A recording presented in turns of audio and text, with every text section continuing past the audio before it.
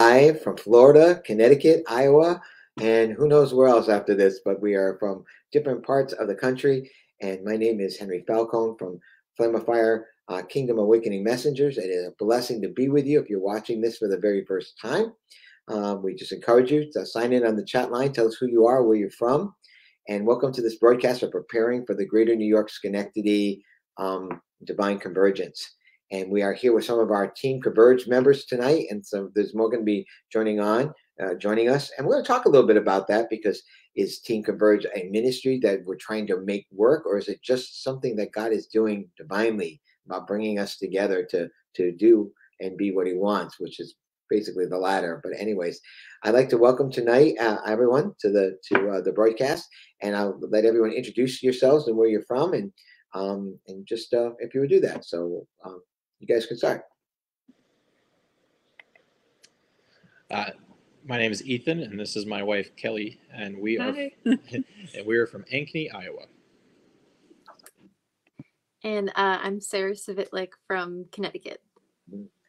Amen. And in a little while, we're going to have Amber and Jared Brooke coming in from formerly from Iowa, Texas, and now Florida and California. They've been moving around quite a bit by the hand of God.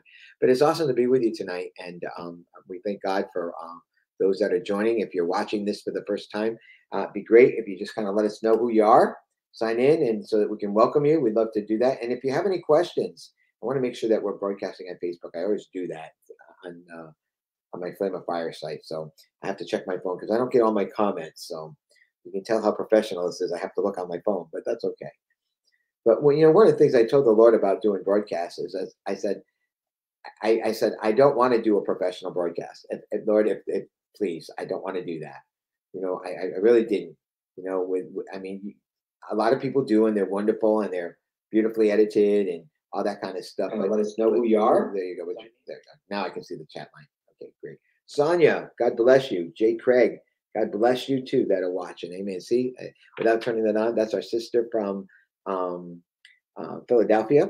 And Jay, I'm not sure exactly where you're from, but God bless you for watching tonight. And praise God. It's good to see you too. Amen. We miss you. Hallelujah. But feel free to write. Sonia, you've attended some of the convergences with us, so please feel free to share. As you feel on chat. So anyways, welcome. So glad that you can be here. And hopefully Amber and Jared will be able to get on. So maybe somebody text them for me, just see if they're able to get on. So can somebody kind of give them a quick text for me? Thanks. But anyways, New York. We're not going to New York City, but we are headed. Our next destination is Schenectady, New York. Hi, Cheryl. God bless you from Canada. Hallelujah. Our sister from Canada. Amen. Part of our Team Converge. Hallelujah. Thank you, Lord. Oh, thank you, Brother Chris. Thank you for doing that. That's awesome. I appreciate you sharing that. Praise God. We have been in I have to say, a new, and I hate to say move of God, because I hate that term a little bit, because then we're looking for the next move of God. I think we're coming in a new reality of the kingdom of God. And God is bringing us, I believe, in working with us, the true working of our salvation. Thank God that we're born again and saved and filled with the Holy Spirit. And, we thank God for all that the Lord has done in our lives and what we call as the church age. But, I've been sharing for a lot that we are really transitioning now into a new day, a new prophetic day, the third prophetic day. And I believe of the kingdom age, and it's quite different.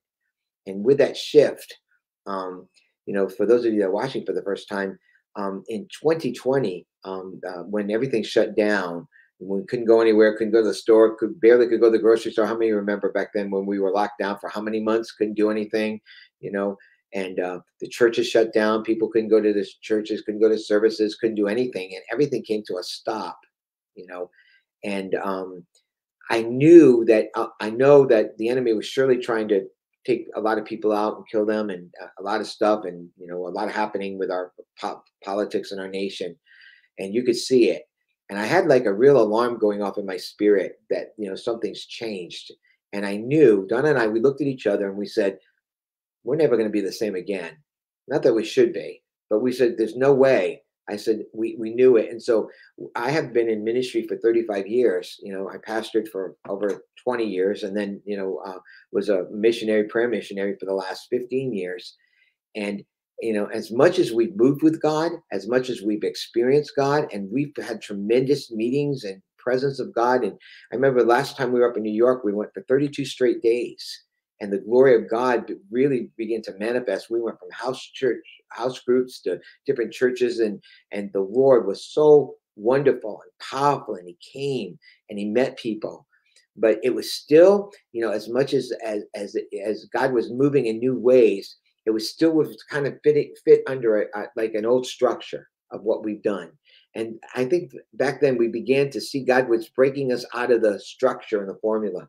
I'll never forget, one of the first things that he had me to do in New York was, he said, I don't want you to do worship first. I want you just to put music on and let people sit in my presence. Little did I know that would be a foundation for what a divine convergence was going to be. I never did that before, ever. And so people started coming, and they sat and they waited on the Lord, and they wrote down what they got from God. And I didn't do anything with it. Like maybe once in a while I said, could you share? Didn't think that maybe they should be sharing what they've been getting, but so they did that. The purpose was to really get our focus on the Lord, and God moved powerfully. And people came from many different places. We were asked to minister in several churches up there, and the Lord came and touched people's lives in the way that I've always seen him do it. And how many know what I'm talking about? The way that we've seen him do it. Hello, Pastor Vine, God bless you. And so, normally what happens is that you have worship time, some longer, and then then somebody comes up and says announces you as a speaker, and then you come up and you share the word of God and you pray with people. And at those meetings, one of the things that God has always put in my heart was to activate what was inside others. So I always call people, God would show me people to bring up and let them pray, like especially the kids. God gave me a specific word in 2007 to make the first 2 rows for those that were 21 and under. So I asked the pastors when I go, I said, do you mind? I said, if we leave the first 2 rows reserved for the youth of our generation, and they didn't mind. And that was God preparing me, God teaching me about what was about to come, how important the young people are, the youth, to come into what the Lord is doing. Like we had to make a place for them. Like it was like I felt in my heart that there was really no place. They could sit and they were off in youth group or off in Sunday school.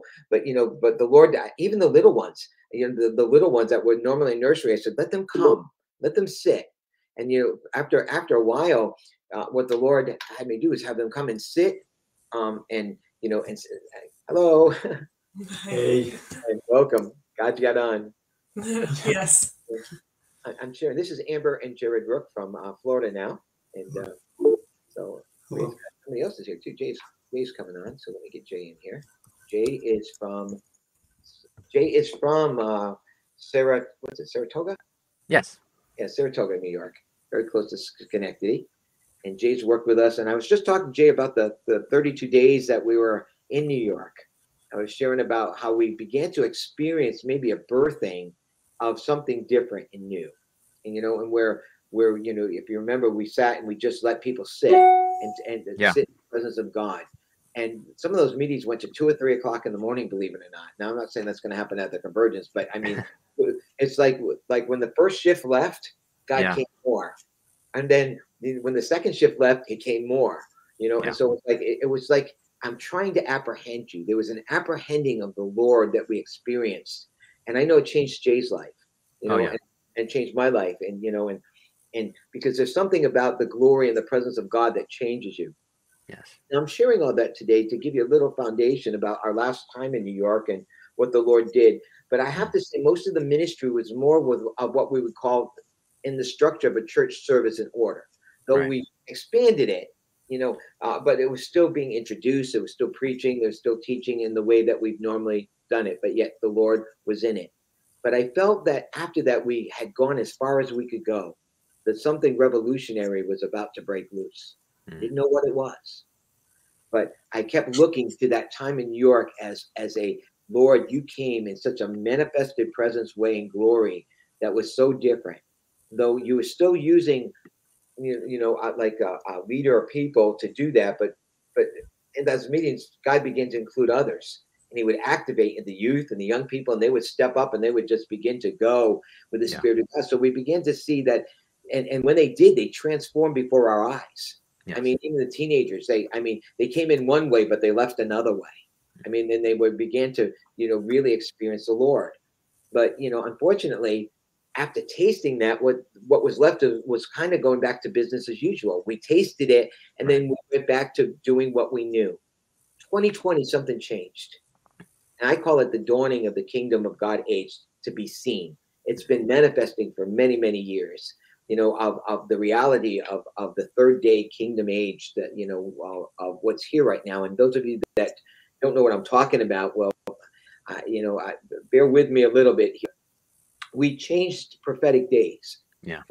From Christ to the year 2000 was 2 days. Peter said a day is like 1,000 years, and 1,000 years is like a day. In 2000, we entered into the third day of the church.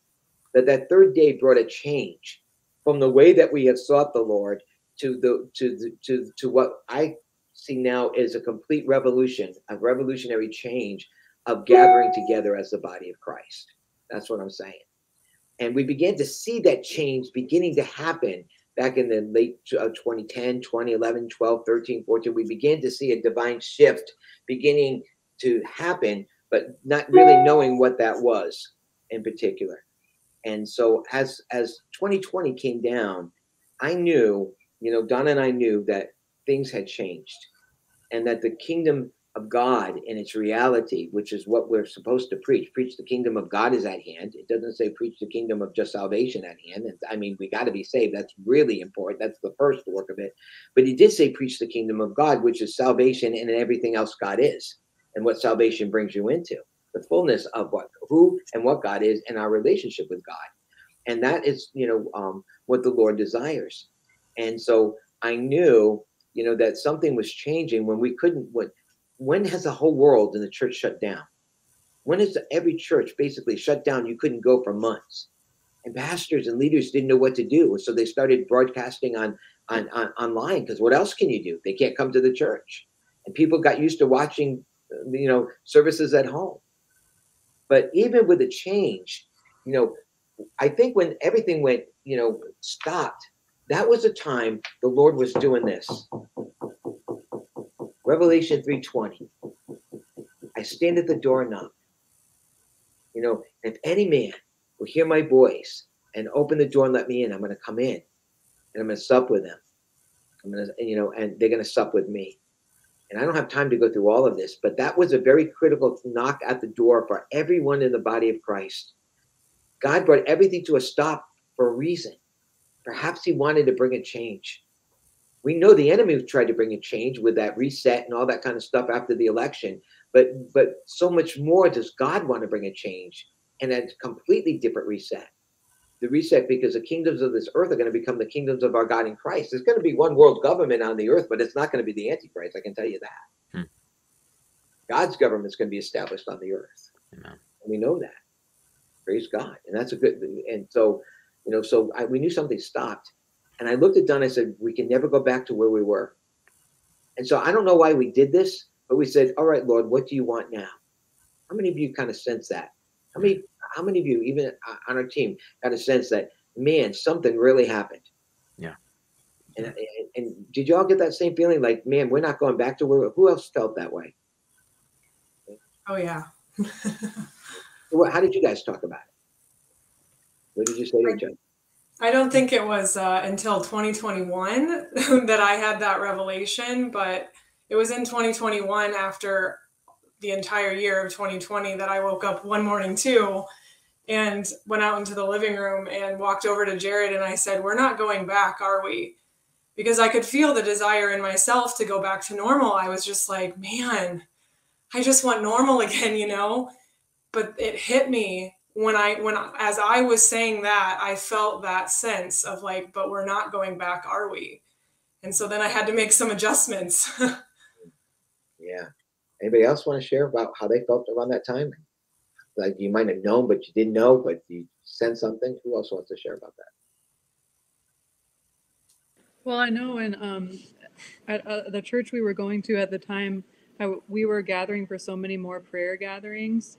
And there was just this sense, we were also fasting a lot more. It was like we as a body were starting to recognize that things were not going to be the same. And we just felt the need to press into God more and fast more and really lift up our nation during that time.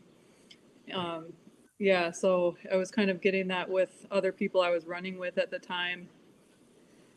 Yeah, yeah, because with the shift, because everything initially felt like it was changing, from our perspective, just in the natural, and so we knew that even in just the natural, like things were definitely not going to go back to normal, and so there was just this heightened sensitivity to what was going on in the spiritual realm that there was no choice but to really just react to it in those moments, and like I said, we began really tapping into the intercessory side of prayer and just really just pressing into the Lord, and so yeah.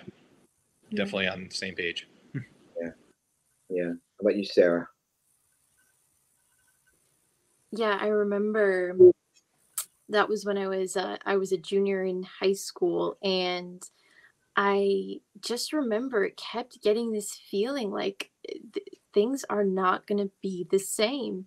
And I knew that it wasn't just about COVID, that it was something spiritually had changed. And to be honest, I wasn't even that much of a, spiritual person, but I sensed it. I sensed it, and I just kept saying to my mom, I don't know what it is, but we're not going back. And I now obviously I see the revelation of that. And in my own personal life, that was the time where the Lord really started to draw me out of things, draw me away from friends. My school shut down completely. So that I definitely felt that shift as well. Yeah. This is critical what we're talking about, because it's really going to help us explain why God is sending us to Schenectady. How about you, Jay? What did you kind of get a hold of? Yeah, I definitely felt the shift. Almost like I'd been experiencing a shift for a long time. Ever since I came into contact and we had those meetings back in 7-8 years ago now, and 9, and it was almost like things were kind of finally coming to a head for like the world. It's almost like the time prior had ended, and it's almost like now everybody's coming into this like time to wake up phase. And I noticed that people were starting to almost like they would either check out or they were like waking up. It's like, yeah, there was like this split of like either you're completely checking out of what's going on, or it's like all of a sudden you're much more open to the things of the kingdom. And I saw it in particular with my sister, especially. She just started to like come alive in the things of the kingdom, and was like, and just like her eyes were open. Like and there was others like her where I just saw the eyes open and just a receptivity to the kingdom where they couldn't see it before. All of a sudden it's like, okay, I can start to see this now. And the Lord had me start a home group, and I just saw such like it's like people were like, we can't just keep doing what we were doing. People were open to doing new things and to kingdom things. Like they realized that we couldn't just keep doing church as usual. So that was encouraging to me in spite of everything that was happening. Yeah.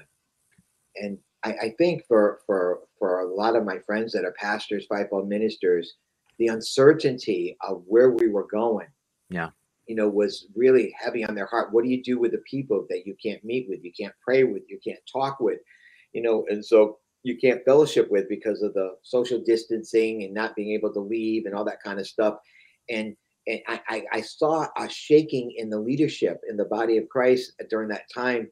And, okay, what do we do now? Where do we go now? And I really believe that was, though the enemy brought this, sickness and disease to people, in it, God was using it as a sign to us that, things have changed. You got to wake up. You got to realize you are not where you were. You're not in the same time, you're not in the same day, you're not in the same hour. And it was right after my mom had just gone home to be with the Lord in early March before the lockdown came. And I was so blessed. And my mom was, you know, a real spiritual woman of God, a prayer warrior, intercessor. And I'll never forget it. On my last time, she was really frail. I took her out to dinner. She looked at me and she goes, Henry, everything's changing. She goes, don't worry about who's coming and who's not coming. You go on with God. You go in the direction that God wants you to go, because everything is new. She goes, God's even going to bring you new people that you're going to be working with and laboring. And don't worry about what everybody else says. Okay, now she had severe dementia. Okay, so she came right into her normal self and prophesied the word of the Lord to me. I had tears streaming down my face in the restaurant. She goes, and God is providing everything you need to do the new. Do not look back. And this is right. And then about 5 days later, she went home with the Lord, you know? And so I felt that when her going home, and we had some other sisters that we loved that were around the age group that went home, like a generational shift happened, a generational change happened. And that 2020 was a pivotal change for the generations, from that generation that led us to coming to our generation, now you younger generations, of coming into their place. And you know that something new was coming.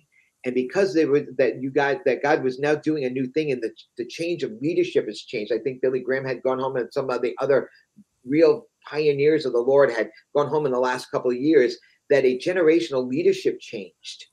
And a generation that was no longer going to live in the wilderness, but had to be that Joshua generation to go in and take the land.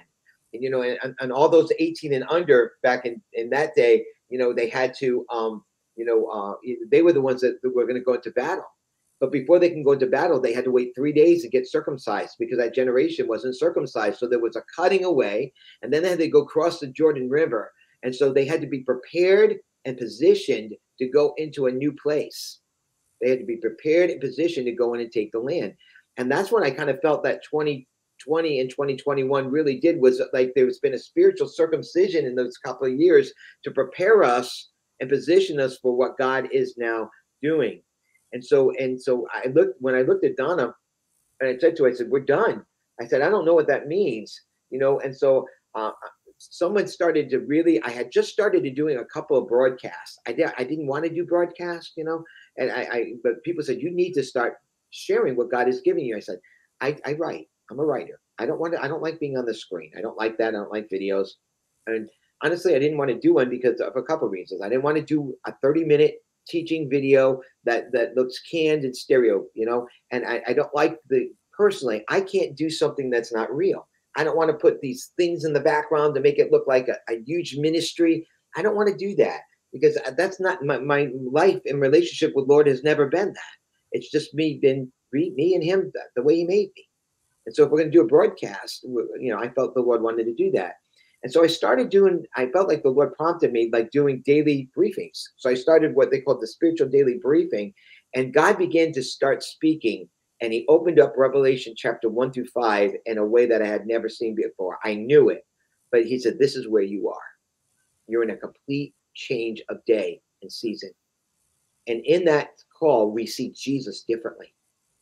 When John the Beloved sees Jesus, he doesn't recognize him. He doesn't know his voice. And because he's never seen Jesus in his glory, he's never seen Jesus in the glory that was the glory that he had before the foundation of the world. And I've taught a lot about this. So if you're interested in learning more about that or hearing more about it, you can go to our Facebook page and just go to the video section. So there's 3 years of sharing this with him. But anyways, he saw him differently, which means he had to respond to him differently. And, you know, he had to learn how he was speaking with a different voice, the voice of a war trumpet. And when he turned around, when he saw Jesus, he didn't recognize him. It's because his eyes were like, you know, like fire. His hair was as white as snow. His face was like the sun at noonday. He had 7 stars in his hands, right? He had the white robe that was glistening. He had the gold sash around his face, and his feet were burning as an oven. He said, write down what I need to tell you to the 7 churches.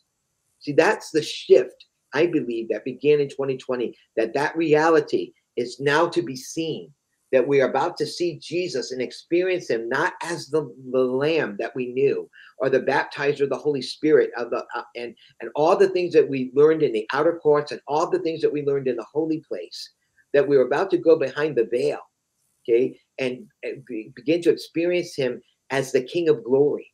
And Psalm 24 exploded, about who can ascend the mountain of the Lord and who can go, go up his holy hill, he that hath clean hands and a pure heart. And as they went up, he said, this is a generation that will seek his face. That's why it says, this is a generation that will seek his face. And all of a sudden, I believe this is why it's such a generational shift, because that's happening. There's a generation in New York. There's a generation of young believers. There's a generation of my age believers that are still young in heart, that are hearing, we need to go up the mountain of the Lord and to come up there. And then when it gets up there, it says, lift up your head, O ye gates, and lift up your head, you age abiding doorways. And then there's a command. So we're to look up, right? And to lift up our heads and look up. And that's what 2020 was to bring. Stop looking this way. Well, the church is no longer going on this horizontal plane that we've always gone in. All of a sudden it's the vertical that's coming into existence. We're to look up. And who are we to see when you look up? Did it say Jesus the Savior? Did it say Jesus the Redeemer? Did it say look up and see Jesus the healer? Though he's all those things. It says look up, right? It's lift up your head, O ye gates, and lift up your head, you age abiding doorways, and do something. Let the King of glory come in. And then it asks the question, who is the King of glory? And that is so critical. That is the question for the hour that we live in right now. Are we lifting up our heads so that we can see Jesus, experience Jesus as he's revealing himself in the book of Revelation? Now, what's this got to do with divine convergence? Is everything. Everything has everything to do with it, because we have to find and be in a place where we can lift up our heads, where we can lift up those everlasting gates, and a place where we can let the King of glory come in. Because when he comes in, and I stand at the door and knock, and if any man let me in, I'm going to come in and sup with them in a personal way, deeper than they've ever known in their walk with me. I'm going to reveal myself as the Omega God, the finisher God. I'm here to complete you. I want you to see that me, the God that started this good work in you, is going to be faithful to complete it in you. You can't see yourself finished. You can't see yourself walking in the authority and the dominion that I have given you. But I'm going to show you myself. I'm going to reveal myself in you, and you're going to see that the miracle that started this work in your life is the miracle that's going to complete it, because he's a cornerstone and he's a finishing stone, and I'm going to complete what I started. And that is what the young generation is looking for. They don't want mushy, whatever, where do this, do that. Here's the 10 steps. Here's my 10 steps of finding out. Here's point 1, point 2. They want, give me God. Give me God. I want God. I want to talk to God. I want to walk with God. I want to live with God. I want to see God. I want to know God. And I want my life to be filled and consumed with God. And everything else that's in the way of that, get it out of the way. That's what's burning in their hearts, and so the Lord sees that, and the Lord knows that, and he knows the cry of our generation that's been hungering and thirsting and desperate for God, that don't want the religious trappings anymore. They got sick and tired of being sick and tired, and they're done with the holy place ministry. And Hebrews chapter 9, it says, and the priests enter in to the holy place ministry with offerings and sacrifices. They bring their ritual. Hebrews 9 says they bring their ritual acts of worship. But it says never can that worship that they bring in the holy place ever complete or finish and cleanse the conscience of the believers. As long as that holy place ministry remains a recognized standing institution, it blocks the true way of Holy of Holies. So I would say, in 2020, God ripped that veil in reality to show us it's time to get out of the outer courts. It's time to get out of the holy place. And it's time for you to live in my glory realm. It's time for you to live behind the veil forever and ever, and learn how to function there, live there, dwell there, so that we can become married to the Lord as one with him for his end time purposes. 2020 was to me, earth shattering, that veil, like when Jesus, remember when he died, that veil torn into that. Well, I think that spiritual veil that's been over the church was ripped. And there's been a clarion call long before 2020, but now it's a trumpet sound. Come, now all things are ready. Come, everything's ready. That Jesus, Luke chapter 14, when that man has prepared the supper, and everything's ready. A call has gone out for 2020. All things are now ready. And so he says, go to the invited ones and command them to come. But we know what happens. The invited ones, the ones that should have came, the ones that should know that when God calls, you answer right away, said, very politely, come, all things are ready. Please have me excused. I have a job. I work 50 hours a week. It goes to another one. Come, all things are now ready. Listen, I just got married. I got my family. I got soccer practice. I got to take my kids doing this. I got all these things. I got to go grocery shopping. I got to vacuum. Can you come back a little later? I'll come then. And then the fine one, then he comes to one, come, all things are now ready. And he says, I'm doing this construction project in my home. I'm redoing the kitchen and I'm putting new carpet down. Can I finish this first? Those are the issues of life. In 2020, God was looking at the issues of life. Where are we going to go? Do you want me?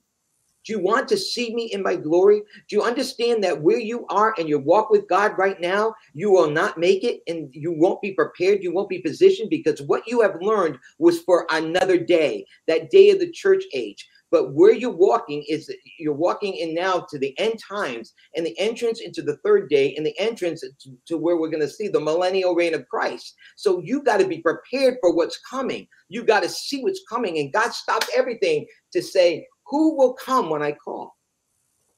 And so at the end of 2020, when things started to break up a little bit, I was speaking to the Lord because obviously we couldn't travel, we couldn't go anywhere. And he dropped in my spirit the two words, divine convergence. I said, what's that, Lord? He said, divine convergence. I want you to have one. I said, I'll gladly have one, Lord, but what is it? He goes, this is what I want you to do. He said, I want you to come and meet with me. I'm going to start right here where you live in Navarre. I want you to find a place and I want you to come and I'm going to reveal myself to you as the bridegroom king. I want to meet you and I want you to invite others to come and tell them there's no agenda but me. I'm the agenda. Seeking my face is all I want. I want them to come and just worship me. I don't want to plan. I don't want you to talk about miracles. I don't want you to talk about what you think I'm going to do. I just want you to come to me and I'll show you what I'm going to do. And invite people to come. I said to Don, I said, this is what God wants me to do. I said, who's going to come to a meeting where there's no guest speakers, there's no topic, there's none of those things. Who's going to come just to minister to the Lord and worship him? And surprisingly, we had about 20 people who came. And all we did was spend that time waiting on the Lord personally. And then we just began to wait on the Lord collectively. And God came. And we experienced him as that bridegroom king. I couldn't even make an altar area. I had to set a table. We made a bridal table for the bride and the bridegroom. It was all decorated as if you were at a wedding. And when people came up to that table and knelt before the Lord, they were shaking. The power of God, the glory of God. God began to do inner workings in their hearts and changing them in such a way that it was like incredible. I had never seen anything like that before. I mean, and the people who came, Jay, you were there. There was a knitting of the body of Christ together in a way we had never seen, right, brother? Very much so. Total strangers. Oh, yes. Give me a quick description of what happened. Yeah, I mean, it was kind of like we just stepped out in faith and was like, all right, Lord, like we just want to meet with you and whatever you want to do here. And just as we entered in and sought him, as just with that bridal heart and just, Lord, we just want to meet with you. We want to be with you. The Lord just, he drew us, he brought us in, new dimensions of his glory and also just that love relationship. But it was cool to see certain people there that we'd never met before just step out and just begin to function in that place and just begin to minister to the Lord. And the Lord just knit our hearts in that place. We were family in that place. We all, it's like that coming to that table. We not only were marrying him, but with, one another in a sense, in the spirit, the Lord was knitting us together. And it was beautiful. It was just so cool to see that as like his first work to knit us in his love like that. And we began to write down what he said. And it was amazing because what one heard, somebody else heard, and it built upon each other. And we were taught by the Lord. There was so much teaching and impartation from heaven through his body doing it. It was incredible. And everybody's testimony is that we have met him as that bridegroom. It was sweet. It was beautiful. People who have never experienced the Lord came and danced with them. They felt the presence of God dancing with them. And these older ladies are crying like a baby. I got to do the wedding dance with the Lord. And he was touching them and overwhelming them, restoring them, healing them, all the generations. We had Jay stepped out and began to play on the keyboard, which he had not done before, in public. And then we had another brother who stepped out and played, and he'd never done it in public. But when they came together, it was like they played together for their whole life. People picked up flags and began to use flags that never used flags. My grandkids got so touched by God, they said, we have never experienced God like this before. He goes, this is fun. And so from the littlest to the oldest, we were changed and transformed. And that convergence was a divine encounter with God that began to change and shape our lives. And I honestly thought that would be it. I didn't think of any more. But I got home and, I forgot one of the prayer meetings, we had a time of praying in tongues that was like for a long time. And then God gave like the interpretation of those tongues about being ready and getting ready for what the Lord was about to do. And then I went home, and probably about 3 days later, he said, Colorado. I said, I've been to Colorado. I said, I want you to go to Colorado. I want you to go to Loveland. Well, I've been to Loveland, Lord. I've done a lot of ministry in Loveland. I want you to go to Loveland, Henry. I want you to meet me there as the King of Glory. I'm going to reveal my glory there. And so I talked to the people in Colorado. I said, the Lord wants us there. You want to come? And I began to put it on Facebook. And I started to sharing about what was going on. And two people that I know, and I've gotten to know pretty well, began to see me talking about Colorado. Isn't that right, Amber and Jared? Yeah. And tonight we're kind of laying a little foundation about, why is God doing this? Why is this different? Why is it new? And, and what do you experience? And what are we going to experience in New York? So, can you kind of just share just a little bit about why you came and, what was in your heart? Because there are people out there tonight that I believe are hungering for the more of God, the thirsting of God. And why go to a convergence? Yeah. So we just sensed that the Lord was really going to show up in Colorado. And did he ever? And we encountered his reality so profoundly. And it was just so refreshing to get outside of just the pressures of life, the pressures of being in a church, and taking a respite and just getting away with the Lord, and just spending time with him. And his peace was there, and seeing him move through all of us was so encouraging. And so it was a reintroduction of the Lord, and we were just caught away in God. Yeah, when you were talking, I was thinking about the scripture in Song of Solomon that talks about the beloved behind the lattice. You've taught on this in different times, and I felt like my relationship with the Lord up until hearing about Colorado was a little bit like seeing Jesus behind the lattice. I would hear, testimonies or different encounters that people had had with the Lord. I'd had encounters, in my closet with the Lord where I felt like I was seeing him through that lattice. I was catching a glimpse of his beauty.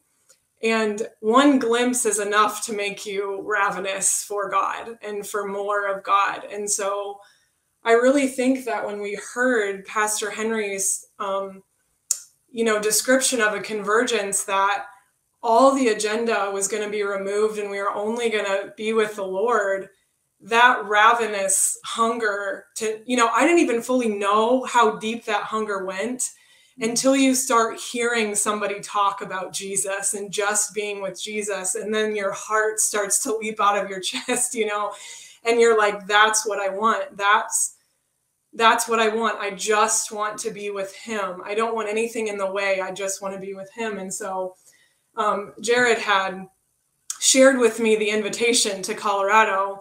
And I knew instantly that we had to go, we had to be there. And meeting the Lord there was like the lattice was removed.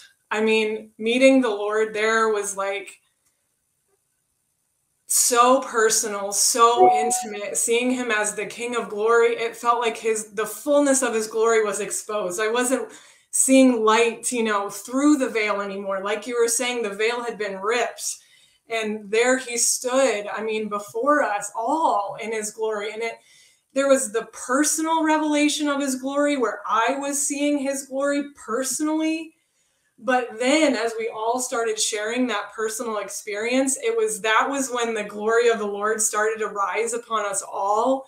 And it was a new dimension of his glory as it started to shine in his body, as we started to share what the Lord was speaking to everyone. And so, I mean, that time is so sweet. That time was so sweet with the Lord. And you know, I've said this before, but it just makes you more hungry. I mean, once you see him, you want more of him. You want to know him more. And yeah, to have everything removed and just have him. Now you have been to, and as you feel anybody wants to contribute, you can, you know, just raise your hand and we'll let you share, because we'll share a little bit about, you know, about what we've experienced, and then as what we can begin to experience and hope for in New York. But, you know, one of the things that when you came, you know, to it, and, you know, you just opened your heart up. It took a little while, you know, because, okay, but, you know, like, okay, I can really let loose here. I can really just meet God here, you know. And would you say you've been to a lot of conferences, probably, or some conferences and meetings and stuff like that? And I'm not saying those are bad, and we get impartation from the speakers and from being with the Lord. Why is this different? Why is this different? Why? How different was it, and how is it different? I'll ask you, Amber and Jerry, first, and then we can go. Why is that different, and why was it transformational for you? Yeah, it was different in a conference or at a service. Everybody's in a seat. You know, we're all spectating, and we're listening to the Word of God, and that's amazing.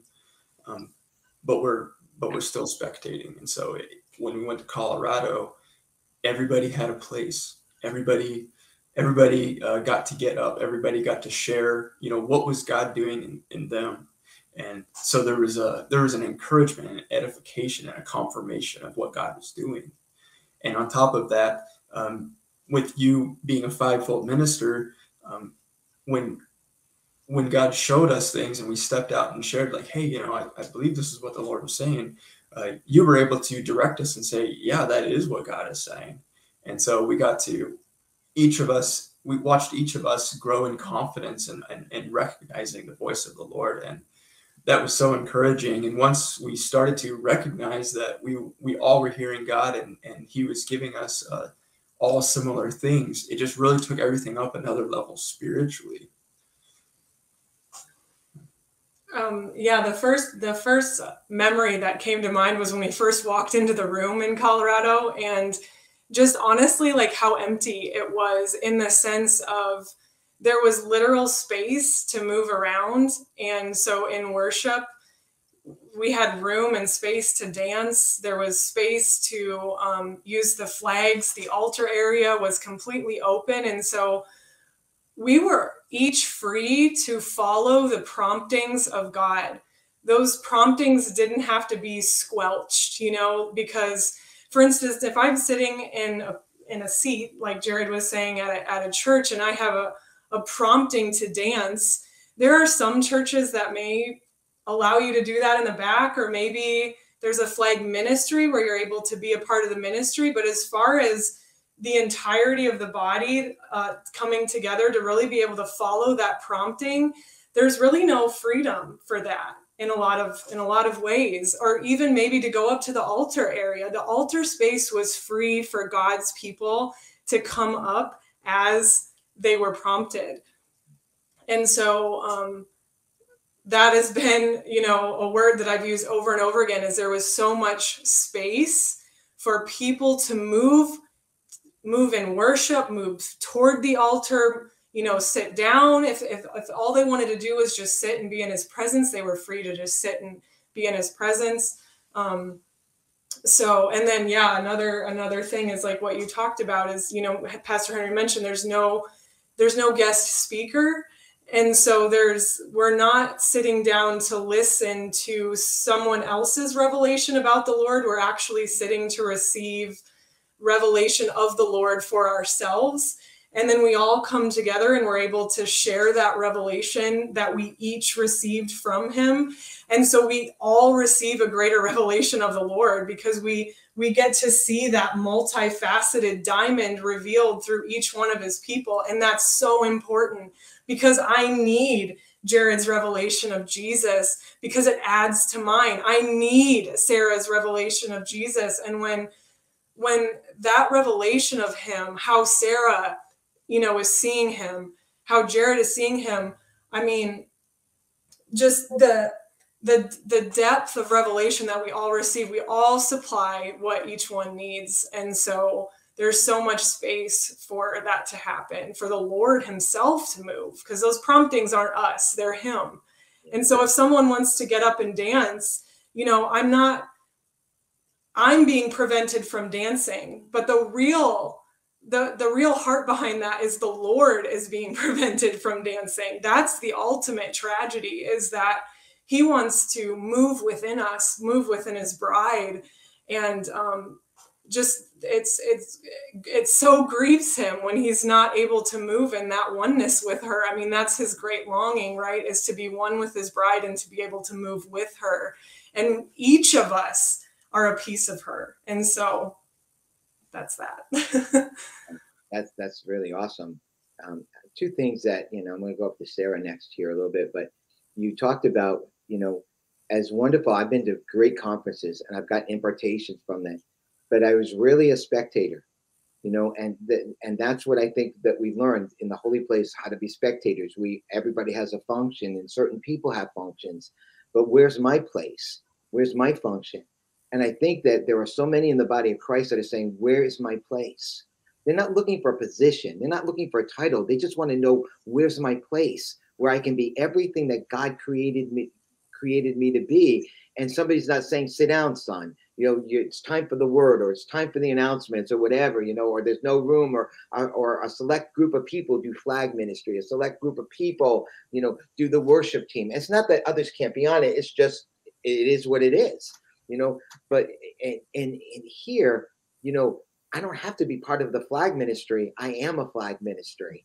I don't need to be part of the worship team. I am a worshiper. It's like, it's different because you become those things. And Sarah, you wrote today on your Facebook page. It was amazing, by the way. I hope that you really described it. And so maybe you could help describe that to your generation. And because finding a place where God wants you it was a big deal for you, right? And changed your life.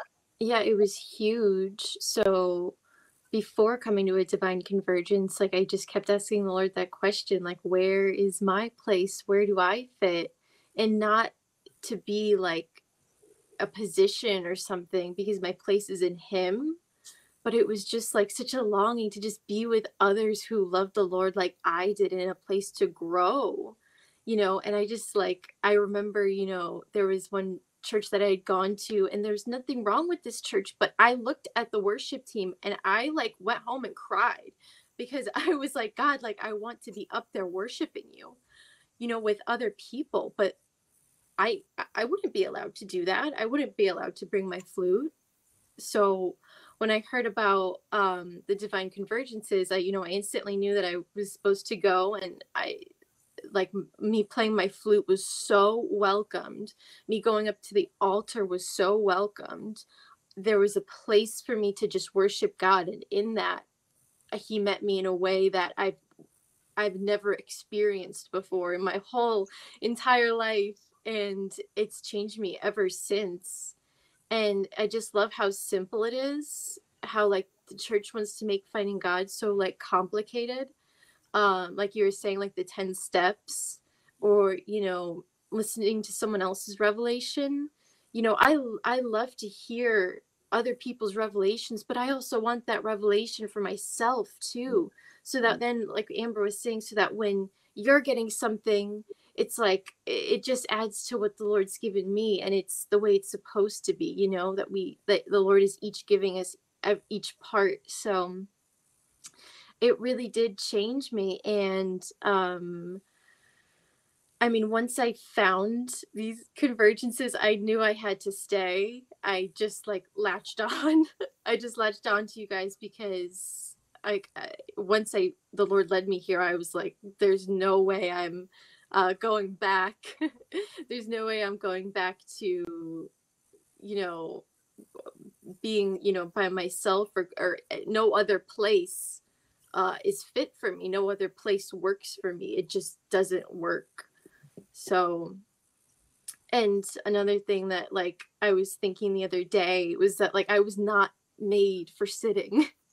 I was not made for sitting, and it's more of just like the heart position of sitting, and just, you know, just sitting there and, you know, spectating. That is not what I was made for, and that's not what you guys were made for. It's not what our generations are made for. We were not made to just sit there and stay there, because when we sit there we don't go anywhere. The Lord, we can't go any further. The Lord can't grow in us and move through us. And I think what Amber said about you're actually preventing the Lord, I mean, that's like really serious, and I mean, not something I would ever want to do.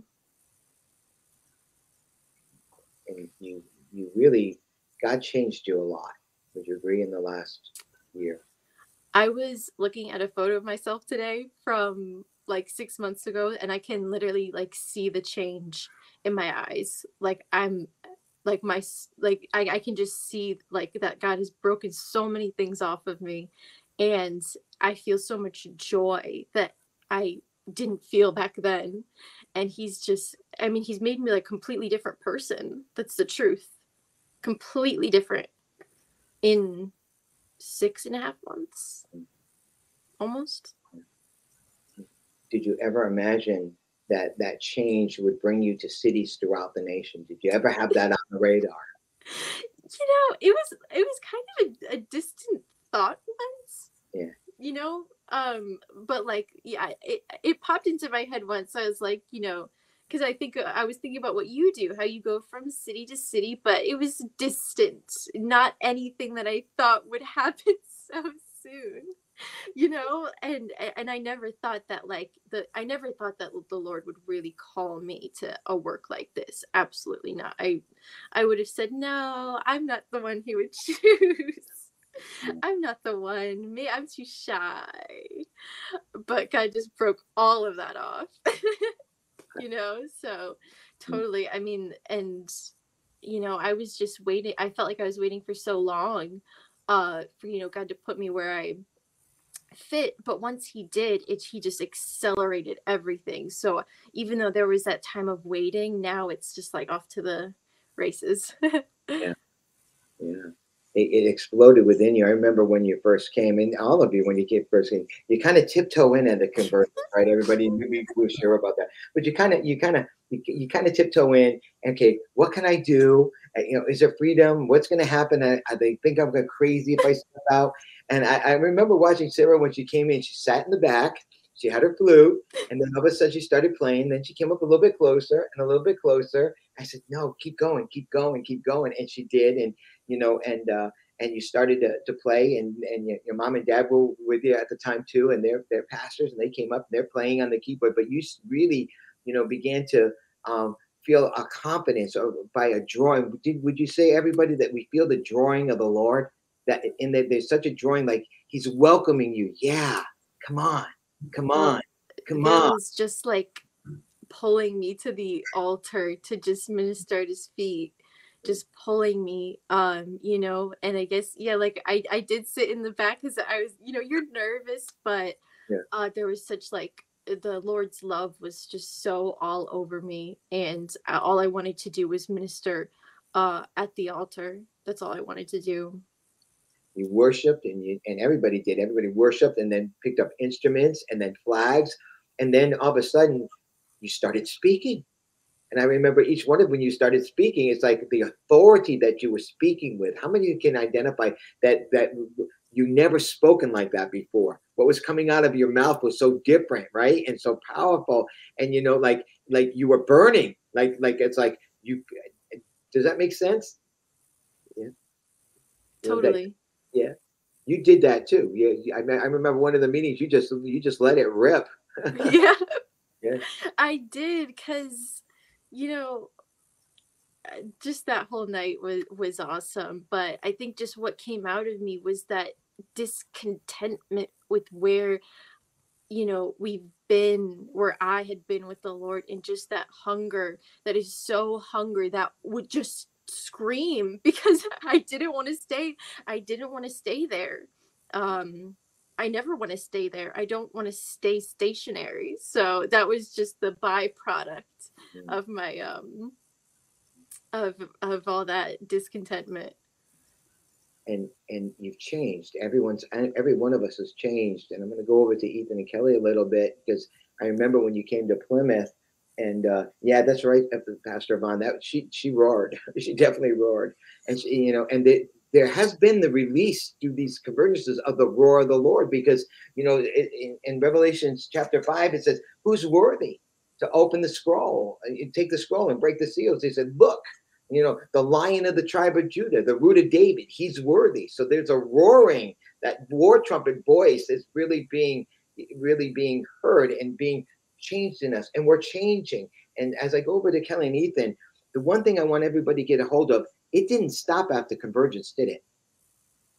That's the amazing part, right? It's last, and it increases. It's not like a conference that you may have the notes, and 2 weeks later, we're not 2 week wonders. It lasts for 2 weeks, and then we go back. It changed you. Would you agree? And it's changed your life. Kelly, Nathan, you came up to Plymouth, and you had heard about it from obviously from Jared and Amber, and you came, and and I'm sure, like many, like not sure what to expect, but man, I know you both, and I think it has profoundly changed your life. Would that be a correct term? And you guys can share from there. Yeah, that's 100% true. Yeah, we definitely will never be the same. Yeah, I mean, I think at the start of the broadcast, you talked about this not being a movement, but this being the reality. This really is a true reality of God, and that was really one of my heart cries, in leading up to Plymouth, even before even knowing about the Convergence, was just really wanting the reality of God in my life, because I mean, like, you go to a church service, and, it's really a hit or miss, with what you experience there. And even with what you experienced, there still just wasn't like, it was like you felt satisfied, but like it didn't last. Like there just wasn't a lasting effect. And what I've come to experience, with the Convergences, is that like we just said, it isn't just when we go to the cities, it's an everlasting change. It's a continuous continuous reality that we walk in each and every day.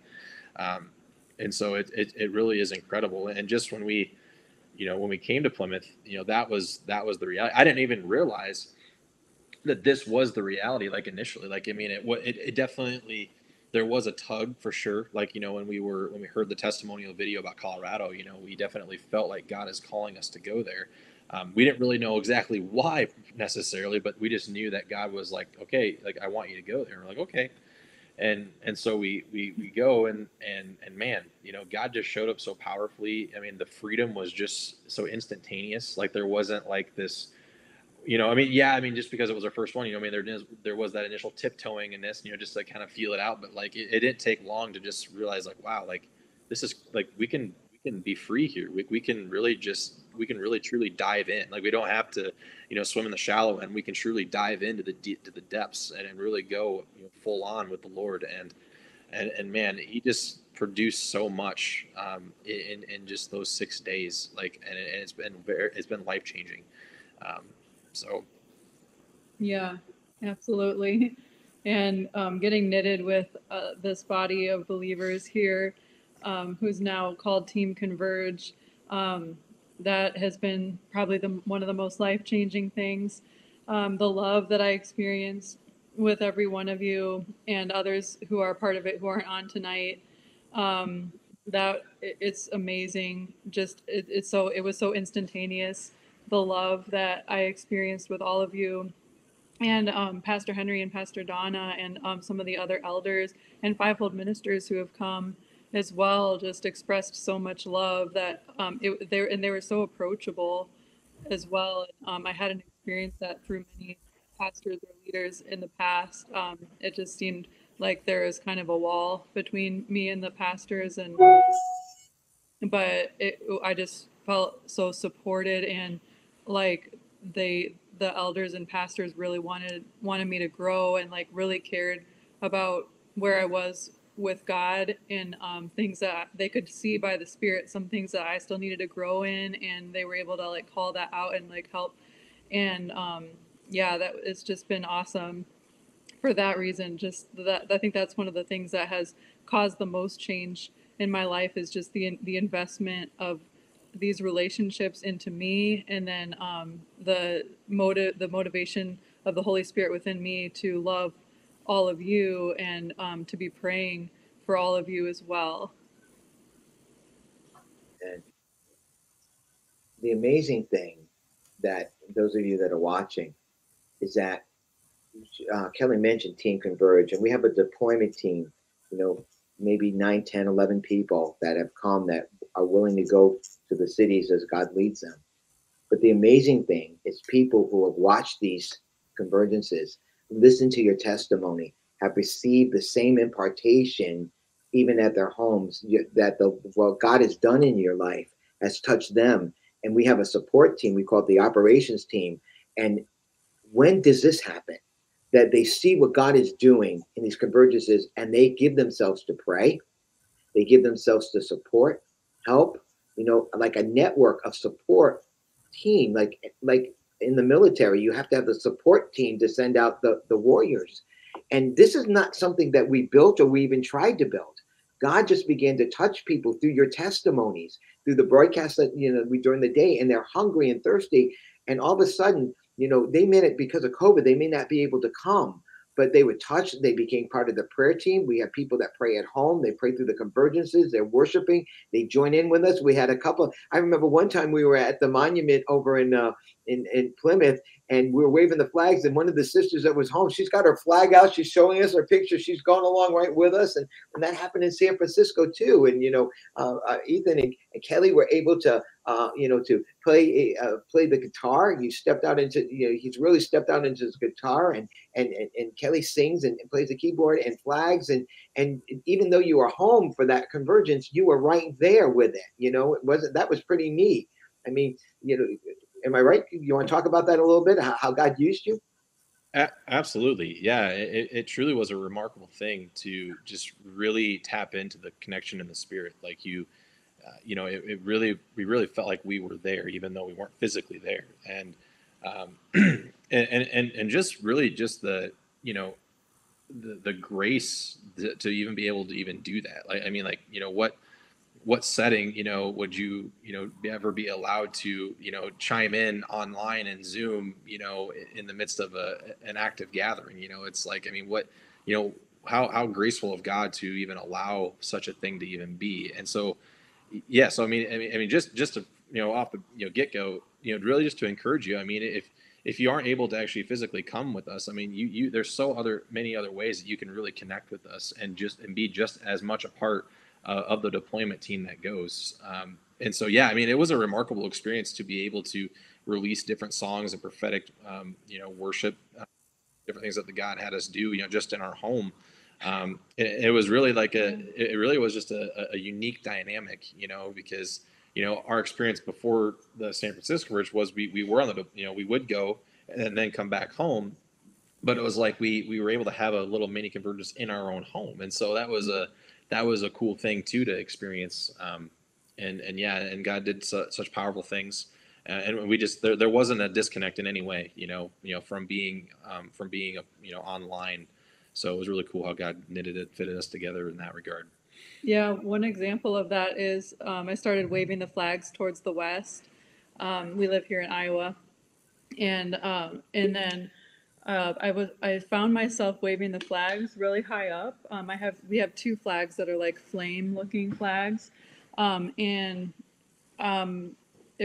this happened. I was doing this about 10 minutes before others on the team who were there in San Francisco. They had gotten revelation that God was building a canopy of love over there in San Francisco, and at that moment I got revelation as to why I was waving the flags this way, like really high up. I've never waved them like that before. So that was just one example of the connection that happened even when we were so far away. We were just right in sync with what the Holy Spirit was doing in San Francisco. I think that is so beautiful, because when we talk about through the convergences where God knits our hearts together, they are truly in love bond relationships. And though we may not be able to be physically together, but we are spiritually together. And the connection by God, only God, we didn't even know each other. 6 months ago, none of us knew each other. I knew Sarah and I knew Jay, but other than that, most of the people that were connected with, like even with, our sister Cheryl up in Canada and Sister Patricia up in Canada, and Pastor Devin and different people that we're being connected with by God and bringing together. Who would have ever thought God would bring people together for one purpose of seeking his face, him being the agenda, and people being willing to pray for us, be part of it, pray for that region that we're going to, the people that we're going to. There's a lot of work that God does before we get there to prepare, to prepare us to go and prepare the spiritual atmosphere there to go with.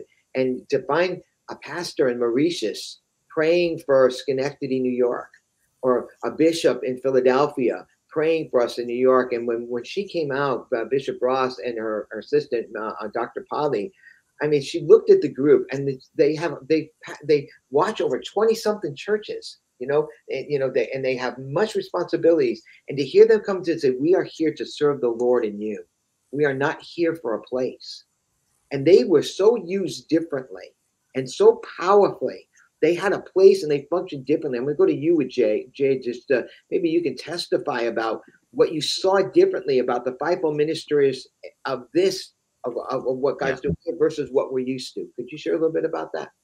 Yeah, it's just such an awesome thing to see when God is the one that's leading it. Because, what did Jesus say? To be the greatest, you have to become like the least. And really, what I've seen is the Lord has to work this in each one of us, is this nature of becoming like a child, becoming like the least of these, and laying your life down. Like that is, I think, a marker of the kingdom. I think in the church age, it was kind of like the world where you have to build your credit and you have to, kind of earn your way to the top, and then you have like this top-down approach. But in the kingdom, I've seen how the fivefold ministers are laying their lives down. They're getting underneath. They're laying a foundation so they can lift others up and bring others to the Lord. And it was just so cool to see, these fivefold ministers enter into this work with us and just say, whatever you need, like we'll just pray. We'll just be in the background. We'll literally just in a room by themselves praying while we go out, and get the glory or get to experience it all, but they're content just serving, just ministering, just whatever it is that the Lord is calling them to do. That's the key. It's just like whatever, God, you want us to do. It's a life laid down. It's a life poured out. And it's just a different function because it's a willingness, Lord. It's before the Lord to take a back seat, to take the lowest place and say, God, wherever I'm needed, Lord, to see your mission, to see your kingdom come. And I think that's the heart that he's looking for in this work. I remember in Plymouth, Pastor Charlie and your mom, Pastor Yvonne, came out, and I remember them looking at me. We're just here to serve, whatever you want us to do, And in what I had witnessed in many churches is that itch to preach. That when you get ministers together, they got that itch to preach and itch to minister. And you see it even at different conferences that I've got to give you my revelation, whatever it is. I'm not saying that's bad. I'm just saying that there's just a need to minister. But what I saw in Pastor Charlie and Yvonne, I saw in Pastor John and Lori, Bishop Ross and Minister Polly, and some of the other ministers that God has joined with us, there was none of that. That doesn't make them better. but they were there to be connected with you and with God together. They didn't see their title. They didn't see their position. They didn't want everybody to clear out the room because they walked in, They were just God's people. They were just people like you and I. But they carried that gift and that presence from God that everyone could recognize and all of us need. And so there was a reverence in the right way of that gift, so that when they spoke, there was an opening for you to open your hearts to receive what they had to say differently. They ministered differently. They prayed over us differently. They talked differently. They encouraged us differently. And at the same time that you had space to minister back and to give back. And they didn't say, who are you? Don't you know that I'm Bishop so-and-so, that I'm pastor and so-and-so? No, they received from the Spirit of God in you. And their testimony is that we were so blessed by your team. We were so blessed by these people that to see them grow, to see them minister. And their testimony is how blessed they were. And if you notice, everybody who's watching this wasn't a one-man show. It was the body of Christ working. I long to see this day. I've waited 35 years to see this day. People have waited a lot longer than me to see where we would be one body, one family, each part supplying with the other, and the fivefold ministers having their place, and received in the way that they're supposed to be, because they stepped in between that cornerstone of Jesus and that finishing stone, and they laid themselves down, and they were ready to pour out their lives as a drink offering to see your lives be lifted up in the Lord. And we all drank from that. We all received from it. But also, being part of my generation, we were open and ready to receive from what God has revealed in you. And usually that doesn't happen. But every one of those ministers received the revelation of God within you. It was beautiful. It was beautiful. Wouldn't you agree? To me, it's the way it's supposed to work. And so, we didn't know all of that was going to happen. We had apostles and prophets from the marketplace that came in the meetings, and they brought a completely different perspective of the Lord in there. Donna and I ministered differently. Donna, with her scribing and worship and singing, we were just part of everyone else. We were just joining in, with everyone. And when Ethan got those new songs and began to sing out those new songs that we recorded, and Jay and Sarah playing the flute and the flags, I have never seen such a harmony of music, flags, dancers, ministry, scribing, all of it functioned just like it did in David's tabernacle. And man, how was that for you guys to see that in operation? And why the people in New York, if they're watching tonight, why would this be something that you would encourage them to come to participate in? Because they can bring their instruments, they can bring their arts, like Jeremy, who's on tonight, Nicole. He drew. I mean, he drew pictures that was so prophetic, right? It was awesome. Anybody want to share? Go ahead. Yeah, I mean, it is so encouraging just to know that God truly made us all to worship, and and worship really has been, for the longest time, compartmentalized and has been formatted, has been, it's like there was like you had to have a specific style or a specific way it was supposed to sound. But it's just in these convergences, it just, everything just blends, and it really, it's like we're truly playing heavenly music. And I'm not trying to bash all the songs that are out there and are existing, but there's just something different. There's just a new realm, a new a new place that we enter in when we just come with just the pure heart, love, worship, and it is so fascinating just to not only be a musician myself, but just also witness it with my own eyes. You really become in contact, in connection with God's heart, for what sounds to even generate. Like, I mean, I remember in Plymouth, for example, it was the temptation is just to go right along, but it was like I even got to a point where it was like I didn't even know what to play, just because of how strong God's heart was in that moment. It was like I came into this place where it was like, God, I don't even know what to play for you right now, just because of how strong and just how in awe I am of you. But I only bring that point up just to be like, the pure whole worship gets unlocked in you. at these conversions. Like there really is an unlocking that happens, and you may not even realize you even have it until you're actually in the presence of it.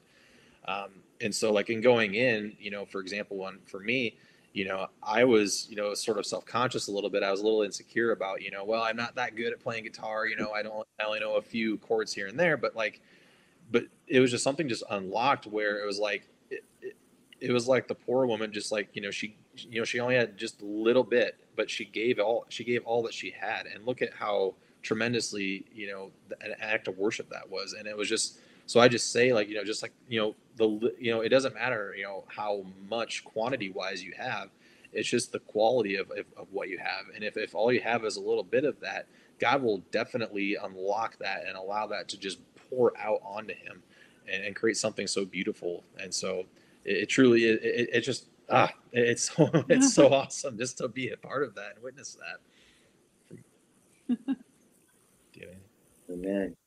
We're actually feeding the Lord, that pure holy worship, because that's when he says, I'll come in and sup with you. Well, when somebody comes in for dinner, you feed them. And so we really feed the Lord, if you want to look at it that way.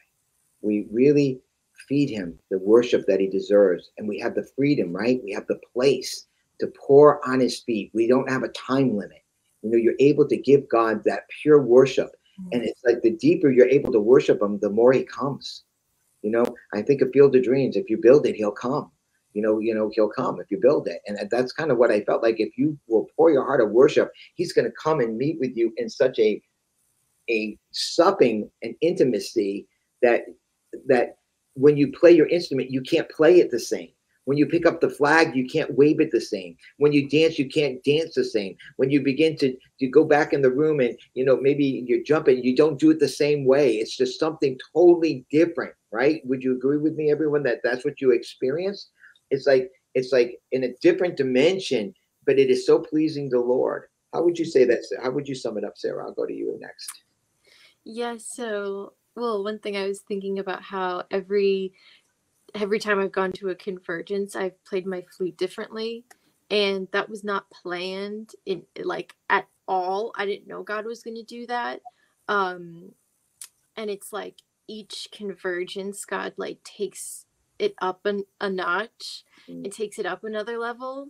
And it's just so awesome to see how every time like his glory increases, and what he's doing increases. And it's never the same. It's never the same. So you never come to a Convergence saying, okay, well, it was this way last time, so it's going to be like this time. Absolutely not. And I love that because you just get to that place where you never know what the Lord is going to do, and you never know, you don't really know what to expect. So you just lay down all your expectations, before the last Convergence, I laid my flute down and I said, Lord, like it doesn't matter if I play this once or not at all. It does not matter, Lord. It's yours. So it's and oh gosh, I could just go on. It's just having that heart of just completely laid down and just expecting the unexpected. That's what it is. That's beautiful how you said it. I'll go to Amber here for a question. Amber, did you ever imagine that flag ministry would be one of your weapons and callings? Did you?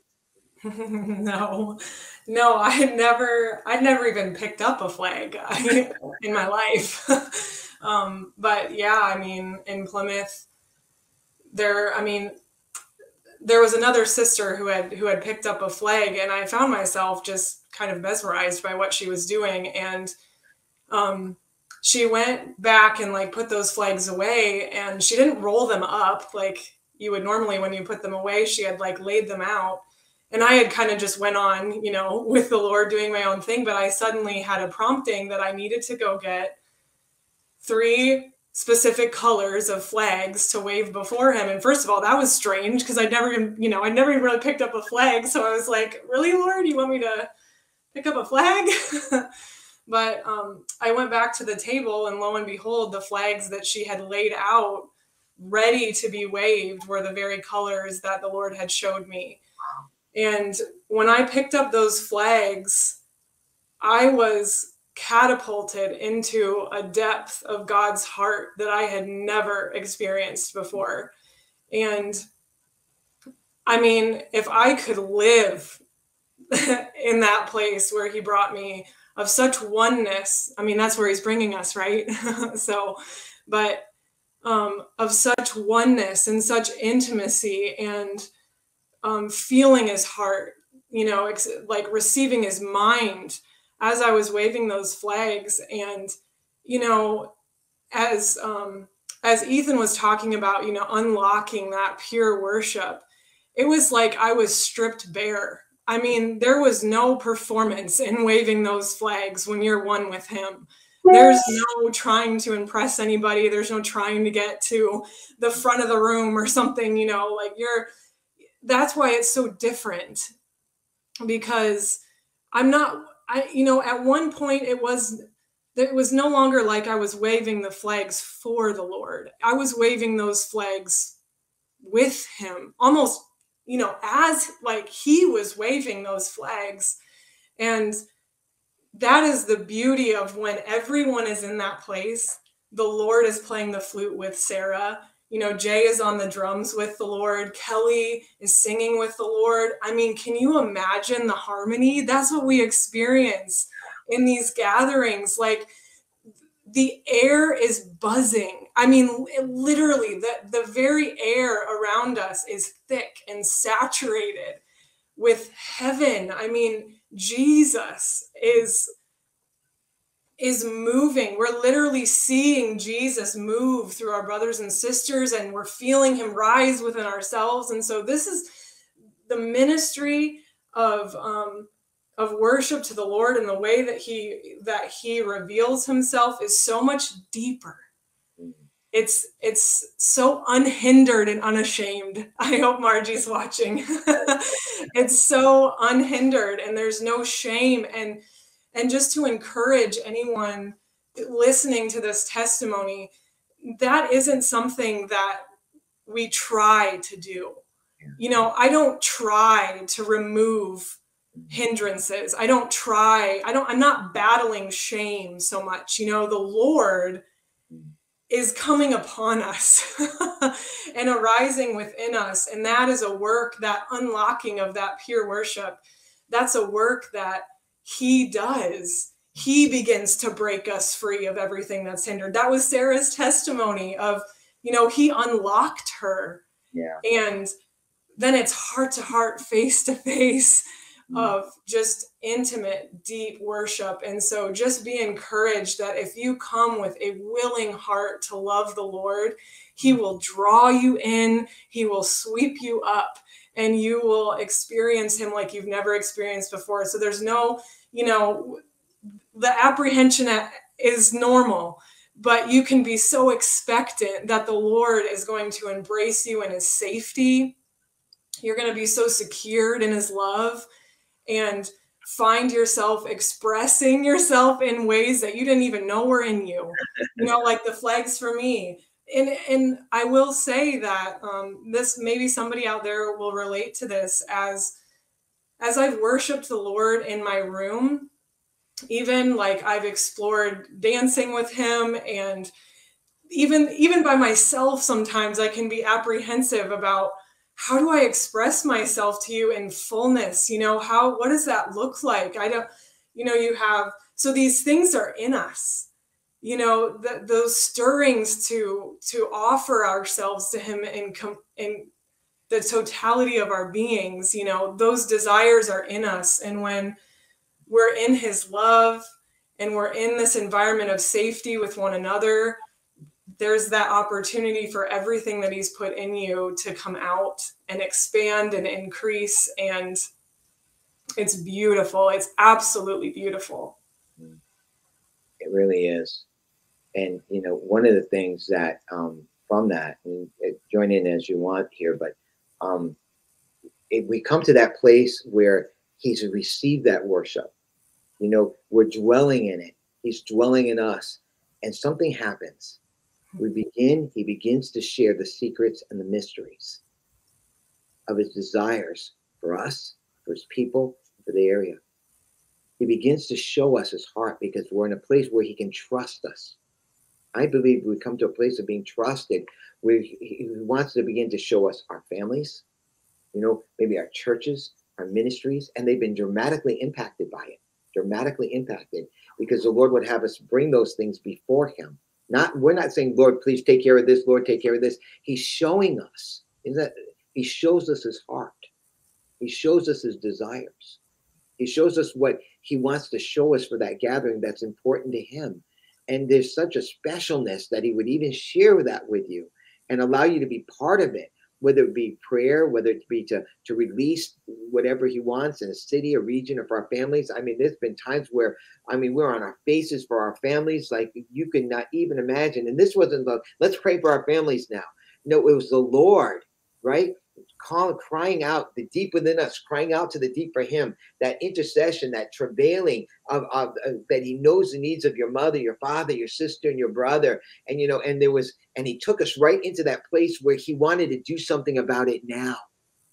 And, and we began to see from a completely different perspective with authority and so things got to begin to declare. This is not declare and decree like we do in the church age, where I declare and decree this, I declare. No, God speaks through you, Jared, right? He speaks through you with a mighty thundering voice, and he begins to announce what he wants to do, which is, I think, pretty powerful, and I don't know if we're ready to hear that voice of the Lord, uttering before his army, but when it does, it changes and it electrifies the atmosphere. And all of a sudden, as worshipers, we become warriors, worshiping warriors. And I'm going to go to Jared because, Jared, God gave you something about preparing for this convergence coming up in New York. I'm going to spend the last part of this part of really focusing a little bit on New York.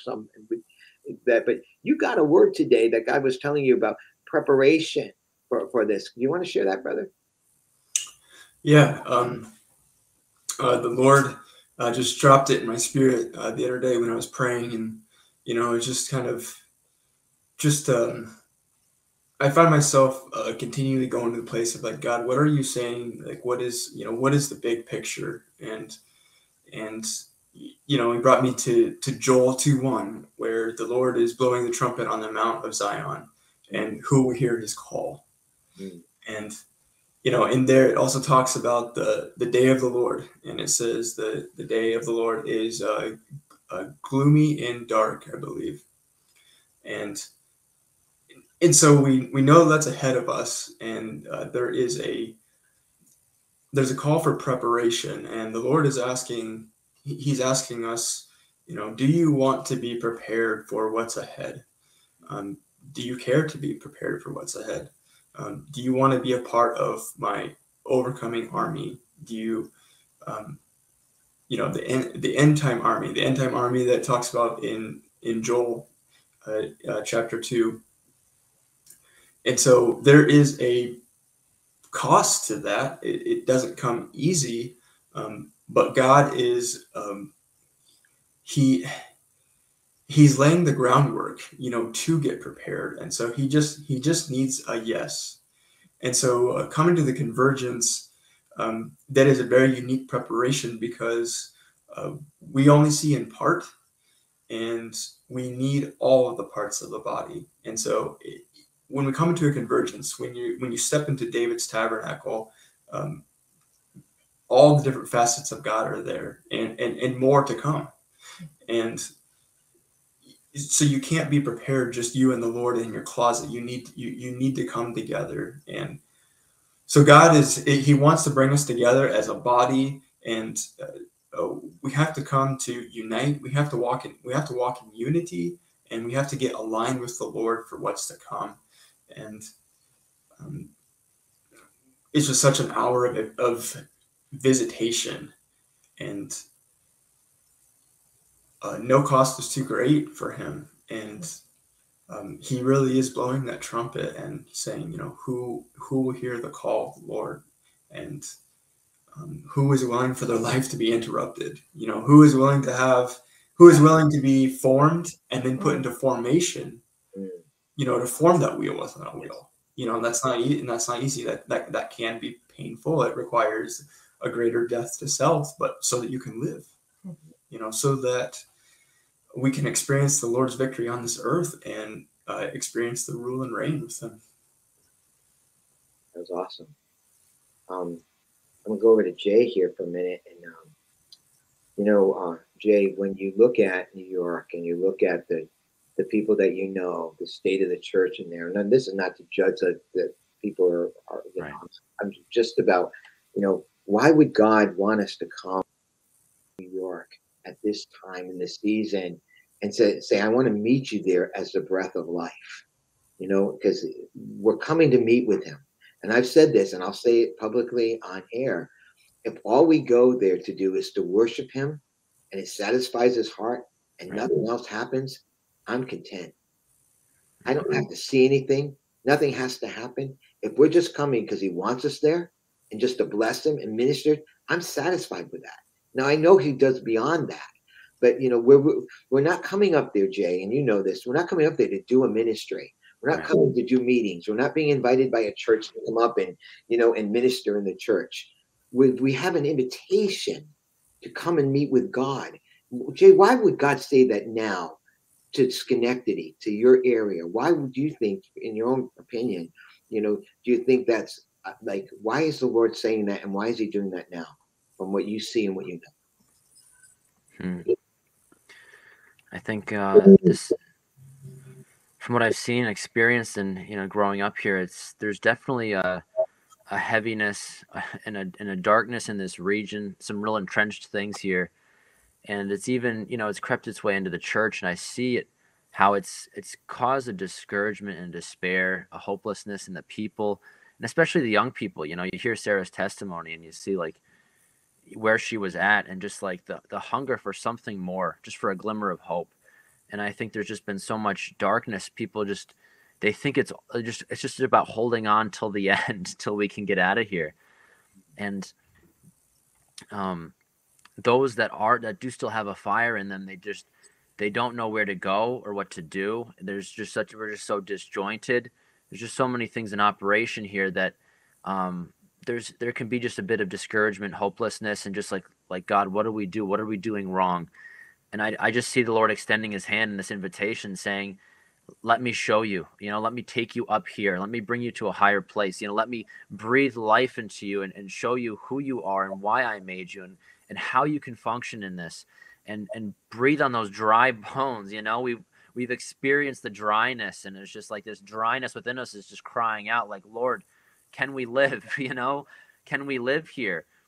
And God is like, let me breathe on you. Let me bring these dry bones together and put flesh on them and breathe life into them and make them into a mighty army. And I see the Lord, and just, even in that, Isaiah 61 ministry, to bind up the brokenhearted and set at liberty the captives. The Lord wants to breathe His life and bring restoration and healing to this people here in this region, because oftentimes God will take those places of just of brokenness and despair and say, watch what I can do, watch what I can do with nothing, with brokenness, with these areas that it looks like the enemy's won, and it looks like the enemy has the final say. And God's like, actually, I have the final say. Watch what I'm going to do with this people here. So I'm excited for what God has in store for this region. Jay, and one of the things that you're around a lot of your generation. Yeah. And there is something that they're looking for. Sarah kind of identified it a little bit. And what would happen to those people if something different wasn't done? What do you see if they can't find that was your people? What do you think would happen? I mean, I think a lot of what we're seeing happen is just they close themselves off into their own little worlds. They'll find friends, and they'll form groups. And I went to a tech school where everybody goes into these virtual worlds, and they just check out, and they'll say, we're going to create a world where we can function and where we can have something, and even in ministry, it's like, we're going to form our own groups, and try to figure it out on our own, but it's fatherless, it's motherless, it's these gangs that we form, these roaming kids trying to find the Lord, and they don't know how, and there's just they'll turn to other things where they'll just get discouraged and check out. I've just seen so many walk away. So there's just such a hunger, but it's just if they're never shown, it's like, who knows what would happen, but praise God that he's making a way for them. I think as we start sharing about New York, I've gotten a sense that there's a real drawing, to see God our Father as the breath of life. Yeah. And if you listen to that song that I put out the other day, the four winds, it was like I was able to see how the Lord formed Adam. He took dust, and I actually got to see it in a vision where, how can dust make a form, because there's nothing to hold it together. If you think about it, you can't mold dust into anything. It doesn't have the substance of it to form anything, showing you the creator God that can take nothing that should ever stick together and make it stick. And he formed Adam from the dust in his likeness and an image.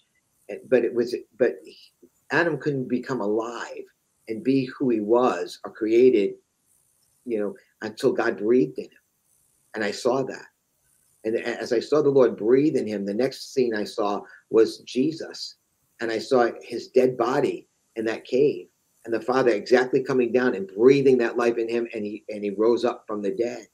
And then I was taken over to Romans chapter 8. And I think this is a real word for New York. And the same Spirit, that breath of life, that word actually means breath of life. Spirit means that, and if you look in the rendering, it means breath of life. That same breath of life that raised up Jesus from the dead is going to quicken those mortal bodies. And I'm going to bounce up to Sarah here for a minute, because when I read your testimony today, which was so beautiful, about that, I was just searching for a place. And without that place of where the Lord has made for you, you die. You dry up. And so there's like a spiritual death. Even you may go to church, you may go to all the meetings, you may do it, but there's still a death, because it's not the place. There is a place for you to be what God created you to be. And that's not just, and I'm not talking about just sitting in the church. There's a place for you in a church. Of course there's a place for you in a church. But the church's idea of place and placement is so different than God's idea of place and placement. And would you say that, you've been to churches, you've been to meetings, you did all those things, and you said it was okay, but you said, I didn't find my place, which really means I didn't find my placement. Why is that so important to your generation right now? Why do you see that this is so important that they begin to experience what you're experiencing? Well, it was important for me because I just wasn't satisfied anywhere else. And I think that my generation is a generation that has been left completely unsatisfied. Like, they have everything at their fingertips, but yet they are so hungry. Even if they don't know God, they're hungry. Like, they don't know who God is, but they want something more, and they try to get something more from friends, from TV shows, from anything to fill themselves. And I think that the only way that you can really be satisfied is when you're in the right placement of God, being with God, walking with God. And that's what my generation needs, because nothing else works. Nothing else works, because, and maybe other people can get away with that, but I know that God made our generation to seek him. He made us different.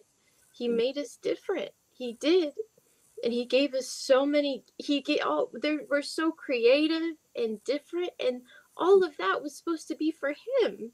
It wasn't supposed to be for the world. It wasn't supposed to be for, to put on a show. It wasn't to be lifted up by other people. It was for him. So, I mean, it's just the fact that we were made for him and him alone. And because of that, nothing else will fit.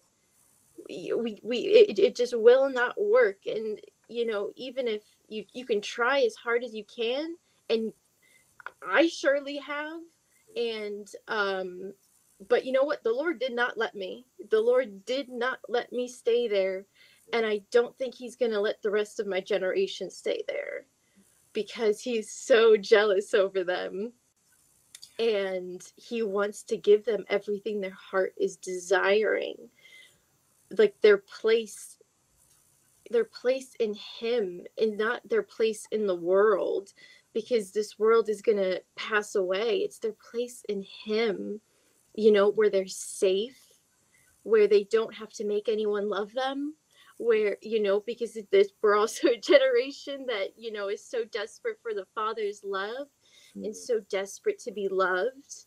And it's like you can see it in them, you know, trying to get all the love from everywhere else. And it's just, it can only be satisfied by him, and walking with him, and being put in the place of just knowing him and following him, and then he'll put you in the right place to worship you, and to worship him, and put you in the right place with other believers. And for me, it's been the greatest joy in my life. I've never been this happy. I've never been this happy and this blessed in my life. There's been, you know, there's no comparison to what God has done in my life. I know there's absolutely nothing that would satisfy me or anything, but just being with him and growing with him and with you guys.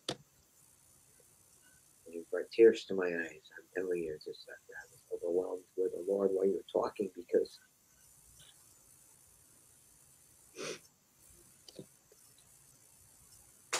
what's different, what God is doing,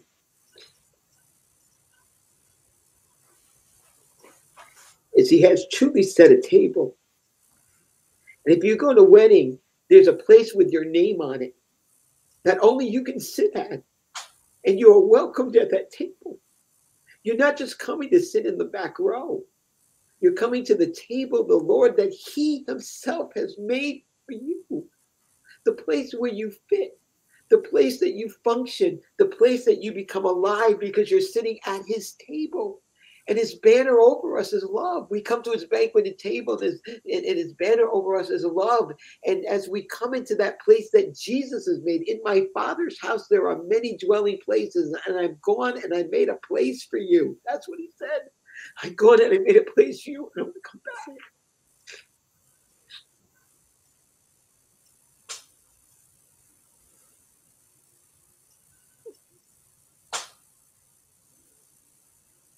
And that's what he's done. He's come back so that I can take you with me, so that where I am, you shall also be. And in that place of being one with him and married with him, and in that place, you grow and you become what God created you. The joy, the peace, the righteousness, the love, all that we were created for comes by placement. And there's no place in the old structure for everyone to fit. And that's what God is truly trying to share with us, teach us, that in the Convergence, I made a place for you. Sarah Spitlick, this is your place. This is my place with you, your place with me. Kelly and Ethan, this is your place with me and my place with you. And right next to you is going to be Jay Bernardo. And right next to them is going to be Ethan and Jared and Amber and all those that come. And no one's trying to take another person's place, because it's not theirs. And we don't have to fight over it. We don't have to fight. We just function when we get in the place of God. We just begin to function because the Creator God is now with us, and we're with him the way we were created to be. And that expression of his life is able to manifest in our lives. And as it does, it builds Sarah and it builds all of us together in ways I have never seen and experienced in 35 years. Have I ever seen God make a resting place? You know, he's given us a place to enter into his rest that is reserved with you, and it has your name on it. I know people laugh at the convergences. I know they don't see it as a big meeting. Other people are gathering thousands and they're singing and they're praising. God bless them for what they're doing. But this is an individual place, an invitation of God for you to come and be with the one who made you, the one that created you, the one that gave his life for you, the one that wants to marry you, so that you really enter into the marriage supper of the Lamb and become one with him.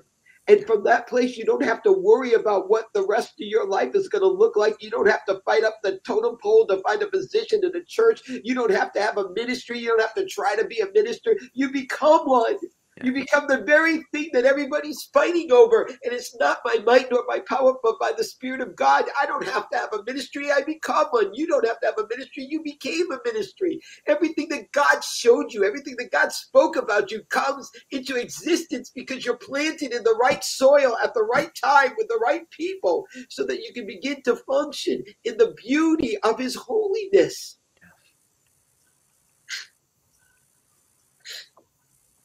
And can you imagine the heart of God to see Sarah come and sit in her place?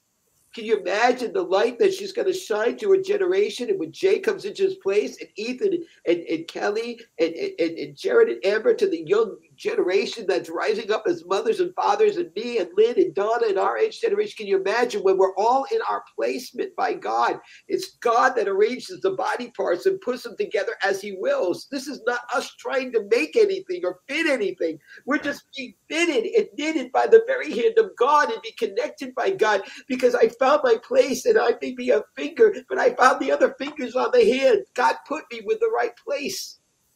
And in a convergence, we come into the alignment of God. Yes. I don't mean to get so emotional, but I'm just overwhelmed. Amen.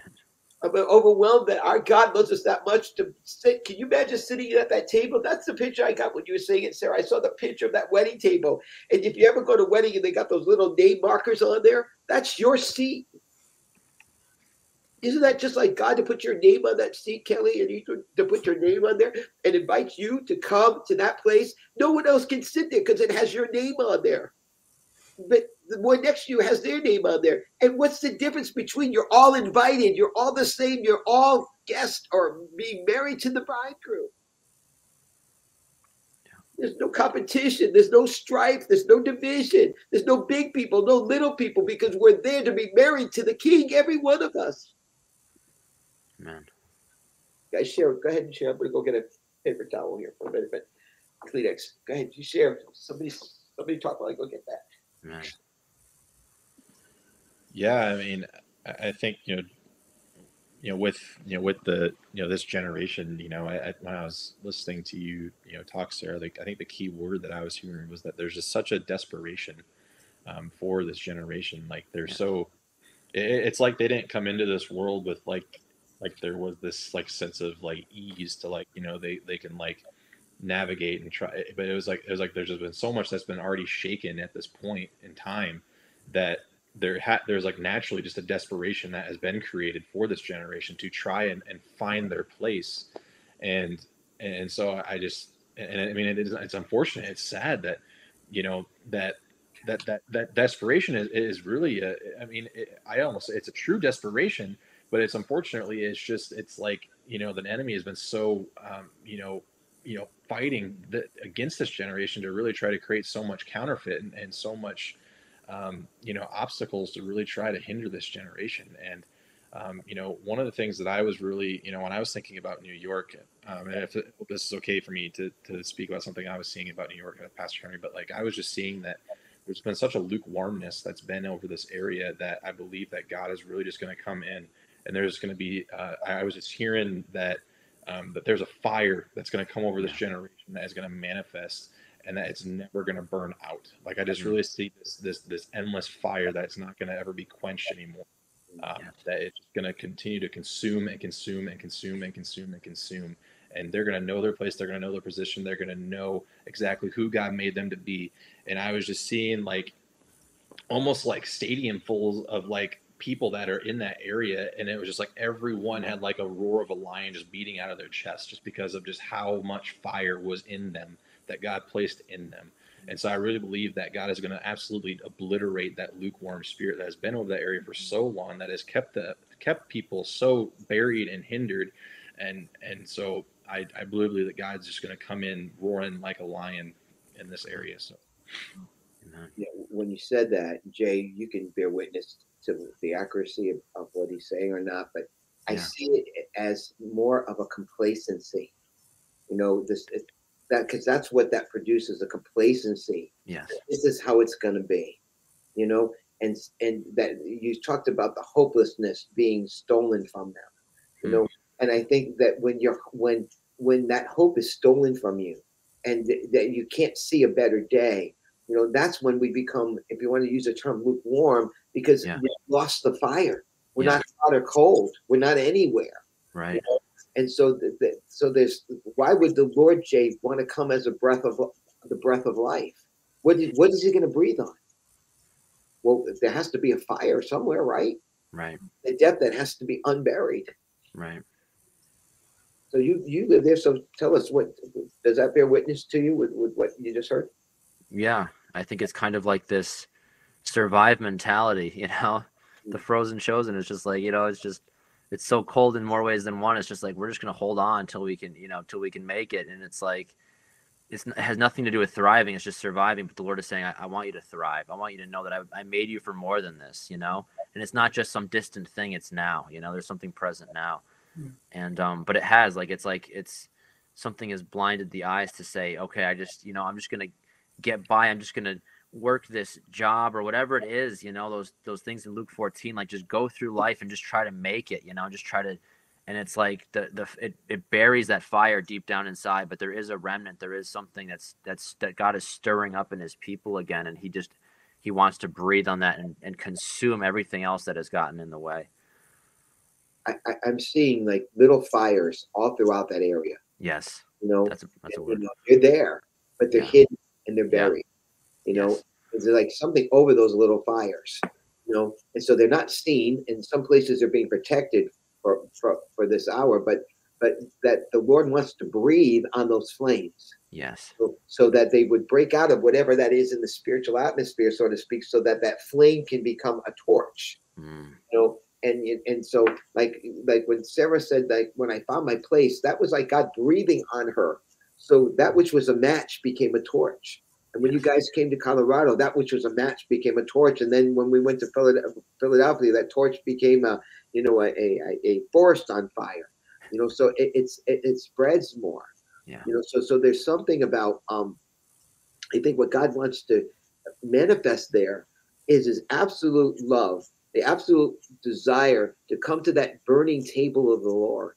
That table is on fire, and so that we can eat the fire food that he can breathe upon and drink the fire drink that he wants to pour out there. And he's going to blow his breath on everything that we eat and everything that we drink, that he feeds us with, for an acceleration that I believe is going to be so transforming in our lives. I mean, I love your testimony, and I think all of you can say this. I look back at my picture 6 months ago, and I don't even recognize myself. Yeah. You know, and I really believe that's what God wants to do. You know, and this is not a put down of the churches, that they love God, they serve God, they go to church, and we relate to God to the degree that we know him. You know, we move with God to the degree we know him. But sometimes God wants to come. I have to expand your limits. I got to take you beyond what you can see today. Yes. And I got to show you the bigness of who I am. You know, I remember, you know, one meeting I was invited to up in New York, and the Lord was kind of quickening this in me, and you know, and it was called Burn the Fire, or Burning with a Fire, or something, that I was asked to come and speak at. And you know, as I was invited to speak, a procession was formed. There was real worship, and everybody came to the cross. And there was like, they were all there at the cross, and and rightfully so, they were honoring God for saving them. But in the back of on the altar area was the Lion of Judah sitting on the throne. And I kept looking at it and looking at it and looking at it and looking at it and looking at it. And the Lord said, go up and hug it. I said, what? He said, go up and hug that flag. And I said, Lord, I can't do that. That's going to be very disrupting if I do that right here. He goes, go and hug that flag. So I knew enough of the Lord to be able to do it. So I went up you know, and I was one of the guest speakers, you know, so I went up there and I hugged the flag, and, you know, the pastor was gracious. He knows me, that God will use me like that sometimes. And he shared what he shared and introduced me, and I'm still hugging the flag. And, you know, all the worship team left, and there was one young person on the keyboard. I said, would you please stay? Would you just stay with me here while he's talking? And when that young man stood, he just started to burn with fire. I stayed, you know, and God just began to manifest in his life. And so, afterwards, you know, when I was introduced, I let go of the flag, and I said, it's pretty silly, right, to go up there and hug a flag. I said, and God was pleased that you love him, that he saved you. But our destination is not the cross. That's the doorway. Our destination is the throne. And I'm here to tell you about the burning fire that will prepare you to be able to enter into the very throne room of God. You know, and I think that was a real word, you know, because we, you know, I know New York has experienced many moves of God, right, Jay? Many moves. But what happens after that, Jay? What kind of goes on after that? The enemy just takes the dirt, puts it back over, gets us to go back, you know, back into survival mode, go through the motions and business as usual. And it's like it never happened. Yeah. And so this time, I think for those that are willing, that, and I think all of you would agree, as you know, we're going to wrap up here very shortly, but as we do, when you say that we were invited to that banqueting table and we heard the invitation to come and we were fed by the Lord himself, we ate his flesh and drank his blood, literally, in real koinonia, communion with the Lord, real intimacy with God. And have we not been changed? Yeah. Are we the same? No. So there's something about coming to that banqueting table. There's something about that. At that table is your place. And I don't know why this is so important. Maybe somebody else has it, but knowing that God has made you for a purpose, not a work, but a purpose to be his, to be loved by him. Then he wants to share, Jared, his entire kingdom with you. He wants to share as a bride everything that he is, all that he has, all that he is, and all he ever will be. He wants to share with us. And he's just asking us to come and sit at that table. And he's doing it in a very covert way. Will you hear me? Will you hear that trumpet call? Will you come past your job? Will you come past your family? Will you come past, you know, your home to come when I'm calling you? And trust me that I have all of those things in my hand if you come? Will you trust me that I know you have those things to take care of? But if you'll come when I call you and put me first, you'll find that I have made a place for you beyond anything you've ever seen and known. Yeah. That's why I think in the parable, he was so angry with the invited ones, because he was angry, not because you don't understand what you just missed. You just don't understand what I offered you. I was sharing my kingdom with you. And you said, I can't come now. And so now that you didn't want that place, I'm going to have to go to the highways and the byways. I'm going to bring in the lame, the halt, and those that you would never think would ever come, those that you'd never think would be ready. And they're going to come. They're going to take your place, because when I called to bring you into that place, you found another place. And you wouldn't give up that place for this place. And I think that's why he was really upset, because what he was offering them was for eternity of eternities. I'm just going to read Nicole what she wrote. She said, our generation has been so hit hard with being fatherless or motherless and abandoned, and having both parents, but never having a relationship with them because of things like jobs and whatever. So we go out, we try to find some fulfillment. Then the enemy brings in deception that we don't need anyone. But the truth is that we do. And that one we need is God. He's the only one that can ever fill the void and emptiness. And when we are finally surrendered to him, we are completely transfigured. Amen. It's right on, Nicole. Thank you for sharing that. But think about it. You know, as we close tonight, you know, what would you all say to the people in the country that may watch this? Because you don't have to be in New York. This is not just a New York thing. You might be in where, what, Ankeny? Is it Ankeny, Iowa? You might be in Ankeny, look at that. You're impressed? Yeah.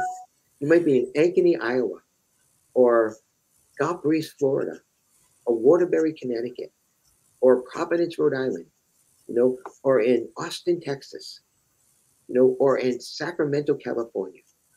And you may find this broadcast tonight, or you might be in a nation that God is speaking to you.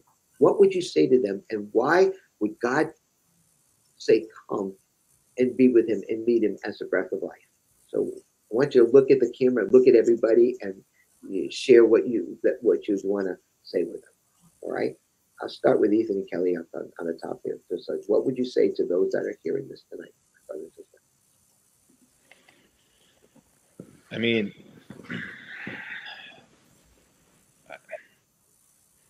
it's almost even hard to put into words sometimes, when you just reflect on just the goodness of God. But, I think it's going back to, the reality, and and this is really, not to discredit, where you're at, where your journeys have been, but really just this is what I believe, that we've all been hoping and dreaming for, is just this true encounter with Jesus. Like it's not something that we have to wait, until we pass on this earth. Like this is truly the living embodiment, the body of Christ functioning and being together with our bridegroom King. And it's really just a true love exchange that you experience, when you encounter God in this way. There's so much that gets settled. There's so much that gets positioned in you, when you attend excuse me, when you attend a convergence, just because, it's just like everything just gets heightened in you. You become so aware. You become there's so much clarity that comes into your life. There's so much peace that comes to your life, so much joy, so much freedom. You truly encounter all the fruits of the Spirit, when you're in the presence, of God in this way. So I truly just encourage you, if there's a dissatisfaction in you, if you may be successful at your job, you may have a good marriage, you may have good relationships, but there's still something in you that's just like, is there more? Am I missing something?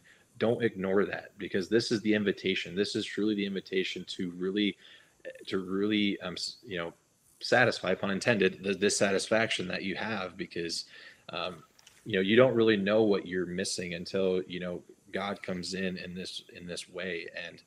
And so it's just like there's been so much that has changed in my life since becoming a part of this team and going to a convergence, is that just like God just deals with us and quickens so much in us, and he uproots so much in us. And that's not something to be afraid of, but that's truly an honor to really and really a loving thing of God to truly just finish us. Like we really enter into a finished work of us. It's not where we go through life and we slowly but surely get to there. It's like, this is just like what you're there, like you're in that reality. You're in with God to the deeps of the deep.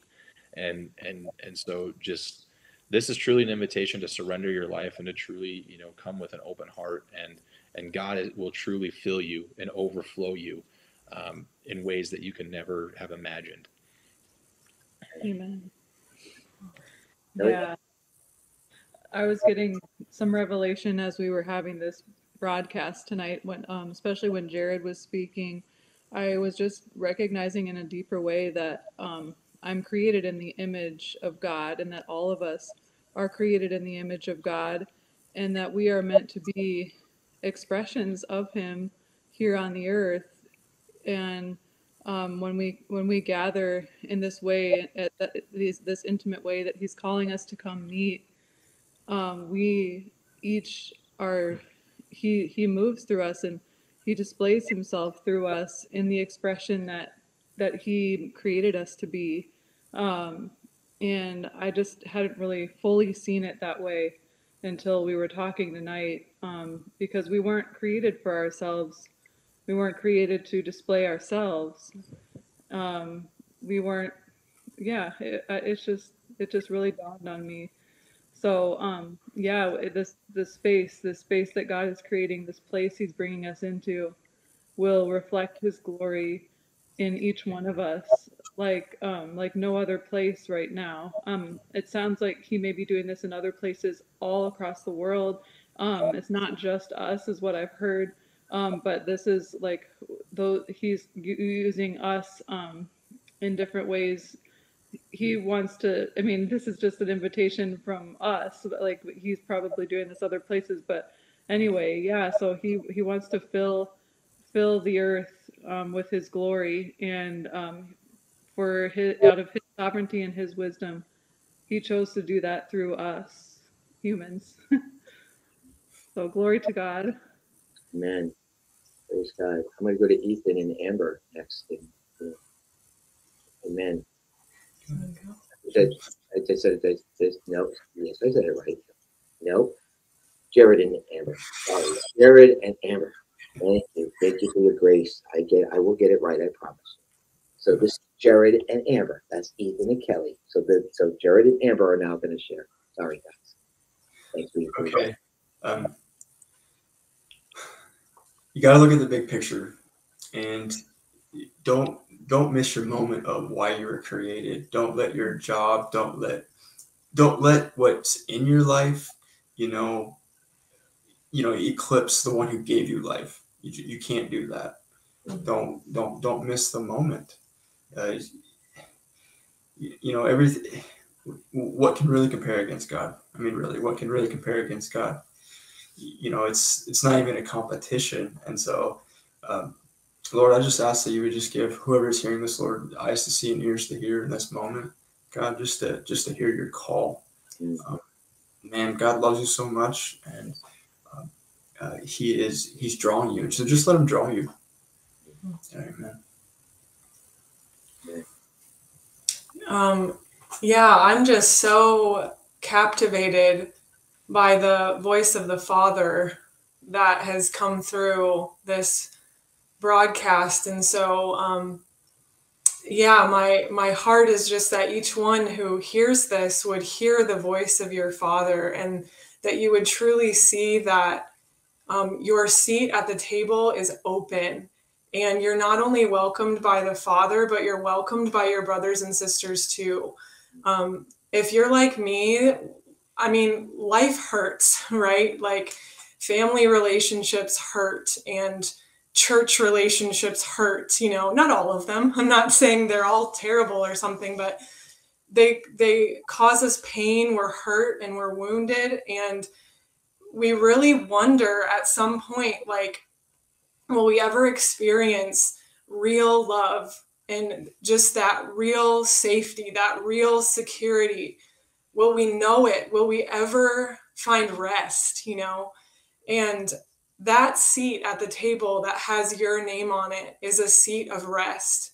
It's a seat where you are fully accepted by your Father and you are embraced by your brothers and sisters.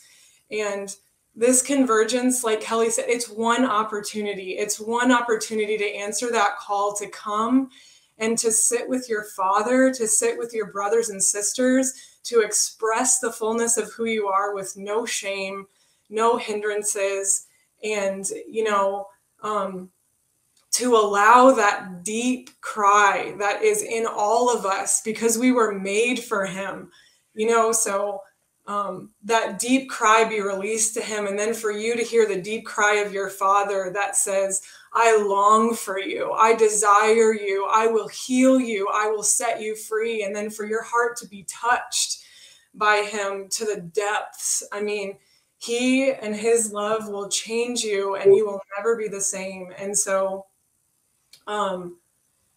it really is. The table is set.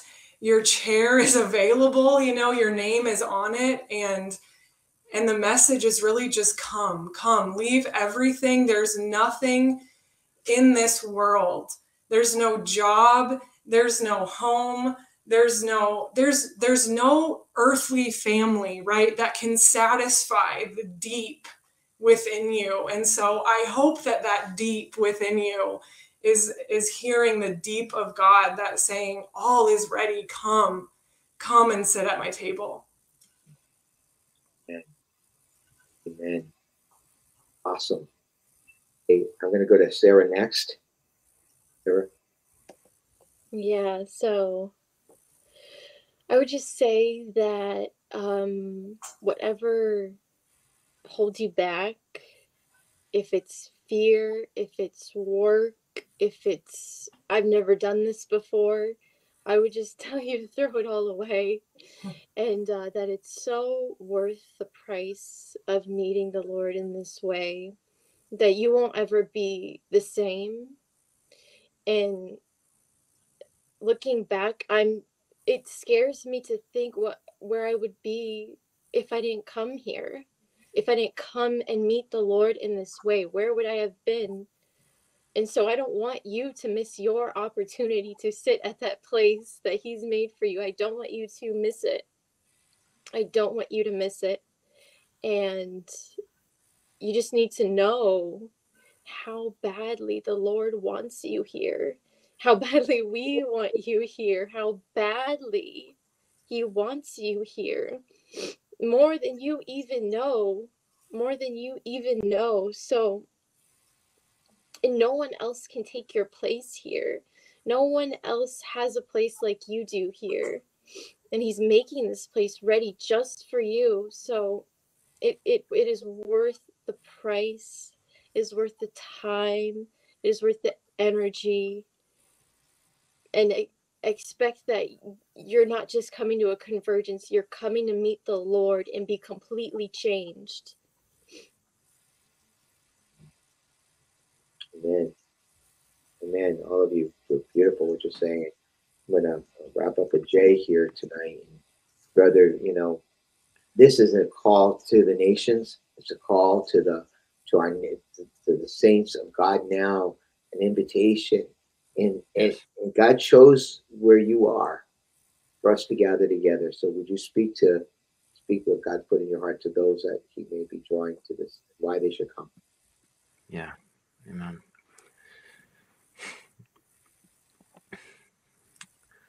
I know that for me, I had such an intellectual view of God, such a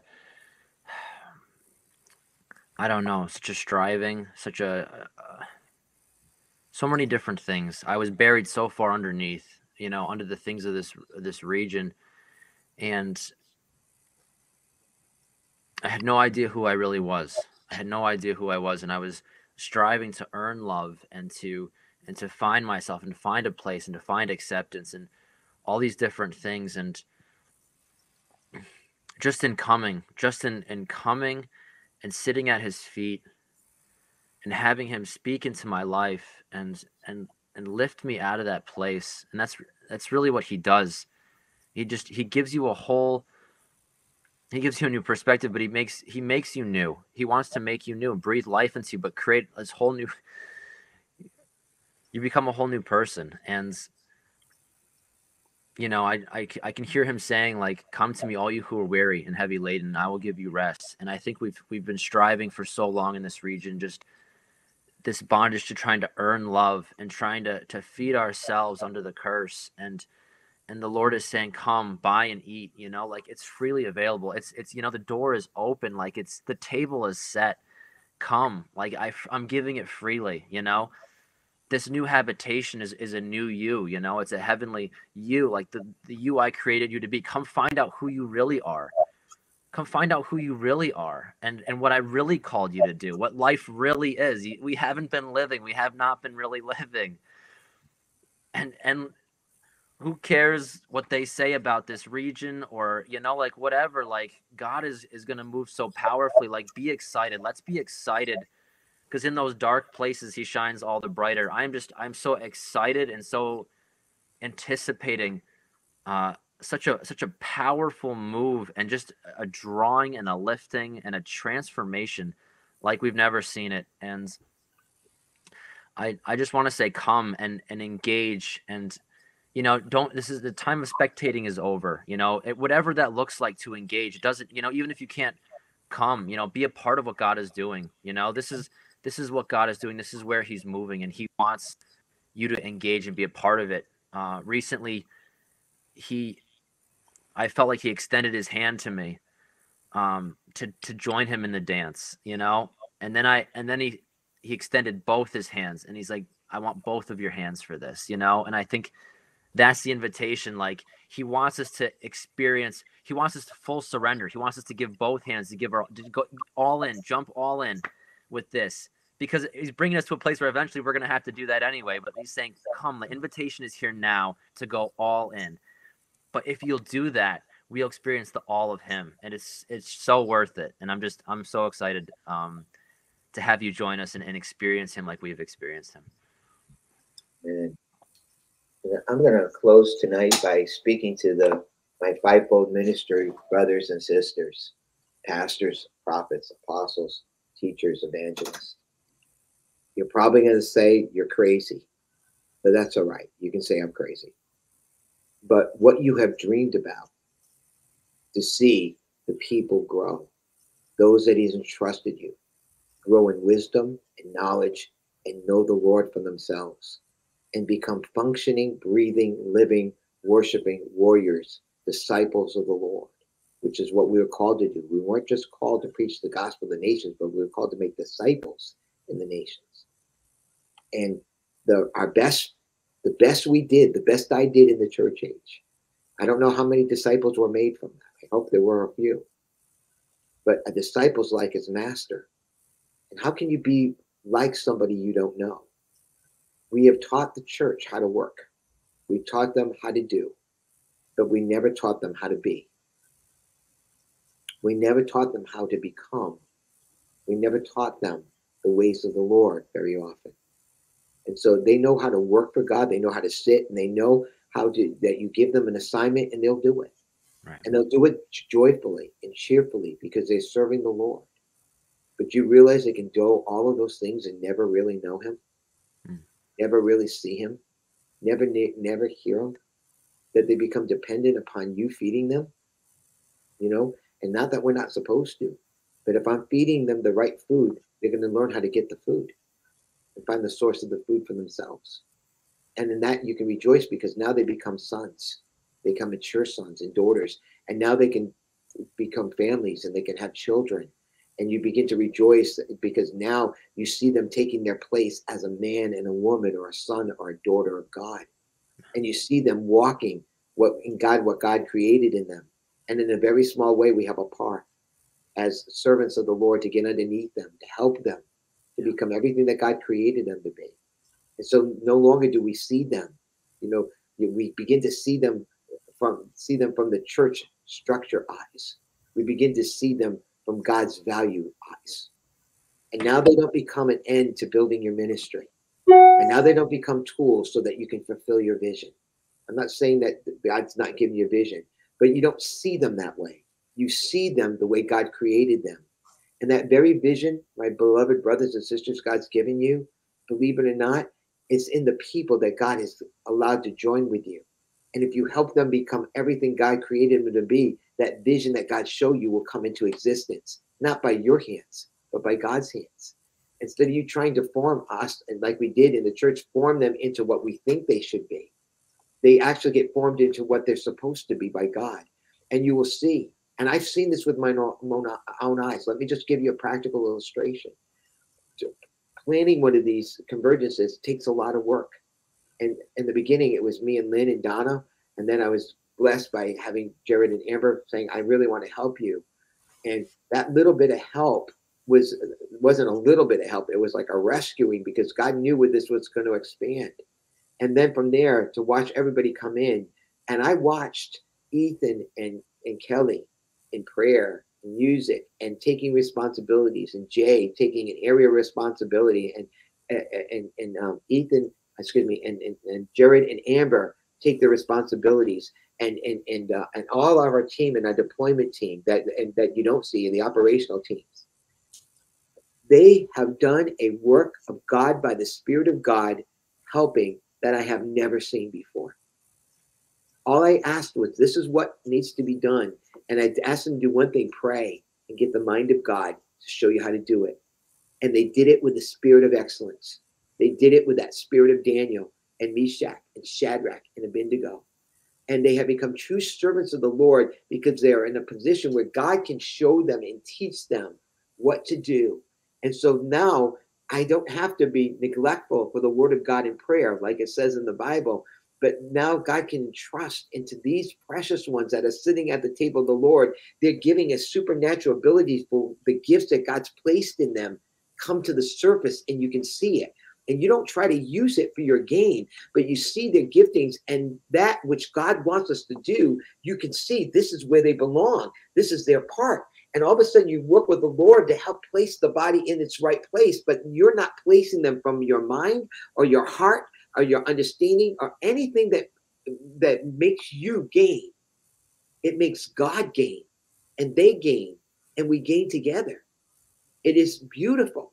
I mean, the assignments, that I watched them do were done with such excellence. I didn't even have to touch it. Very little did I have to say, because they heard God, they listened, they put it together accurately. And, it's what we dream about as ministers. It's what we dream for, that we have a true ministry of helps, not one created in our image, but one birthed by the very heart of God. And they become helpers and laborers, just like Jesus. We become the helpmate of the Lord. They become the helpmates of the Lord. As his bride, we're the helpmate. Think of what I'm saying tonight.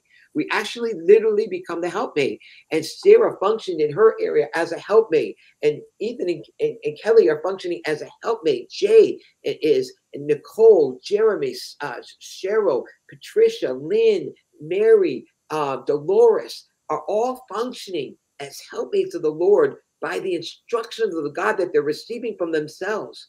The Lord is just putting blueprints in my hands. That's it. But I'm not a plumber. I'm not an electrician. I don't know how to do those things, but the body of Christ does. And they are given, just like when God gave Moses the tabernacle, there were skilled craftsmen that the Spirit of God came in them, and they were able to build exactly what God wanted to be built. Same thing with David. And that's what is in the body of Christ that's buried. It's buried under a system that you can never find. The workers and laborers that God needs to advance his kingdom are there, but they're not there the way you think. They're not the way that we have learned under the church age. They function at that table. They function at that table. Everything that God made them comes alive in them. And now they can see what you see. They can hear what you hear. They know what you know. And so it's no longer you giving them a list of 10 things to do, and now you're faithful. When they see what needs to be done, God shows them, and they take what he shows you and they add that gift to it. They add their multicolor to it. They see it in a different way. And I tell you, you guys have done ways I would never even thought of with your spreadsheets, the way you organize things. I was so impressed with God. I was so impressed with God in you. Now, when's the last time a pastor or anyone could look at the people that God has allowed them to pray with and stand with and be able to say, well done, thy good and faithful servants? Isn't that what we long for, pastors, apostles, prophets, teachers? Don't we see that the methods that we used for yesterday, they can't work now? We're in a new day. We need the accelerant of God. We need the maturing of God. We need the miracle go of God, so that this body can come into a full-grown body, a wheel within a wheel, functioning army of the Lord. I'm watching it happen before my eyes. And you can think I'm crazy. And maybe this video will touch somebody 5 years from now when you begin to see what the Lord is doing. I'm not doing it so that 100 people can watch it tonight. This is for posterity. This is to begin to declare the sovereign work and move of God. And maybe it may mean nothing to somebody today, but it's going to. These testimonies of what you heard are going to mean something to somebody tomorrow, the next day, as they gain the revelation of the Christ. And the pastors and the apostles said, God, I am done. I'm burning the ships of yesterday. Lord, show me what you want. Show me, Lord, teach me your ways, so that which is built by your hands. And they may find this video, and they may look at these people on the screen to see the work of God that he has done through these convergences, of the tool God is using to bring the change and the transformation that we've all been waiting for. We've all been saying God is doing a new thing. We've all been saying we need a new wineskin. It's right here in front of you. It's right here for you to see tonight. It's right here to see the work of God if you'll see it. It doesn't look pretty. There's not 10,000 people on there. It's not seeing crowds down on the streets worshiping the Lord or whatever they're doing. But it is just as powerful and just as needful and just as impacting, because it's going to shake nations from this little teeny thing that God seems to be doing. It's going to transform nations. Why? Because it's God. Amen. Because it's God. And it's rippling. And we're coming to New York to ripple. The wind blows things. And when it blows upon the water, it ripples. When it blows upon the fire, it spreads. And we're coming to New York for the breath of God to spread upon the fire and the ripples of water, to bring an everlasting change to every single one of you that will come to this gathering. Every one of you that will be participating in, every single one of you that pray for it, every single one of you that give your finances to help us do it. Understand what you're doing tonight. Understand your part tonight. Those of you that are behind the scenes, that are not on this camera, how valuable you are to God tonight, because you are functioning. People are saying, listen, I'll take care of taking care of this, Pastor Henry. Can I take care of this for you? Can I pay for that? I've never seen that before in my life, because it's God. It's God, it's God, it's God, it's God, it's God. And beloved, pastors, apostles, prophets, and teachers, you can get behind that pulpit till you're blue in the face. You can keep teaching them the principles, step 1, step 2. And they may say, great message, Pastor. They may take good notes. Maybe 1 or 2 will get it, but that's not their place. Their place is not to sit. Their place is to become. Their place is at the table. Spread the table where you're at. Spread the table at your meeting. Spread the table and invite them to come. And first of all, invite Jesus to come, because that's what the Convergence is all about. We're coming to be with the King of Kings and the Lord of Lords. So I say to you, if you want to see it in action, you want to see it, come. Empty your schedule, Pastor. Empty the schedule and test it for yourself. See if this is not true or not. Test it. Find out for it. Come with an open heart. Come with an open mind. I watch bishops who are pastoring how many thousands and thousands of people come and say, we're here because this is God, and we're just coming here to be the servant of the Lord. I believe that is what God desires. That's going to form that wheel within a wheel in the army of the Lord. So I hope that encourages you, Fivefold Ministers. And I want to thank this team and all the team that's on there, that's written the comments, from Donna to Lynn to Nicole to Sonia and all the other people that are on there that have been sharing. You are so much part of us. And most of us know that you prayer warriors, we would have made it without you. So we thank you for that. So thank you for watching the broadcast. I pray it was a blessing to you. And we'll sign off tonight. We'll be doing this next Thursday night. It'll be Thursday night next week. We're going to do another one of these broadcasts. And we're going to try to do one once a week so that we can get prepared for it. So share this. And that brother that's sharing this tonight, and I know it's going to be longer, so you got to warn people ahead of time. Watch it in sections if you have to, but it's important that we take the time, to share what the Lord is doing. So thank you, everyone. And everybody stay on. I'm going to get off the broadcast. Okay, but if you all stay on so I can say goodnight to you, that'd be great. Say goodnight to everybody. Good night. Good night.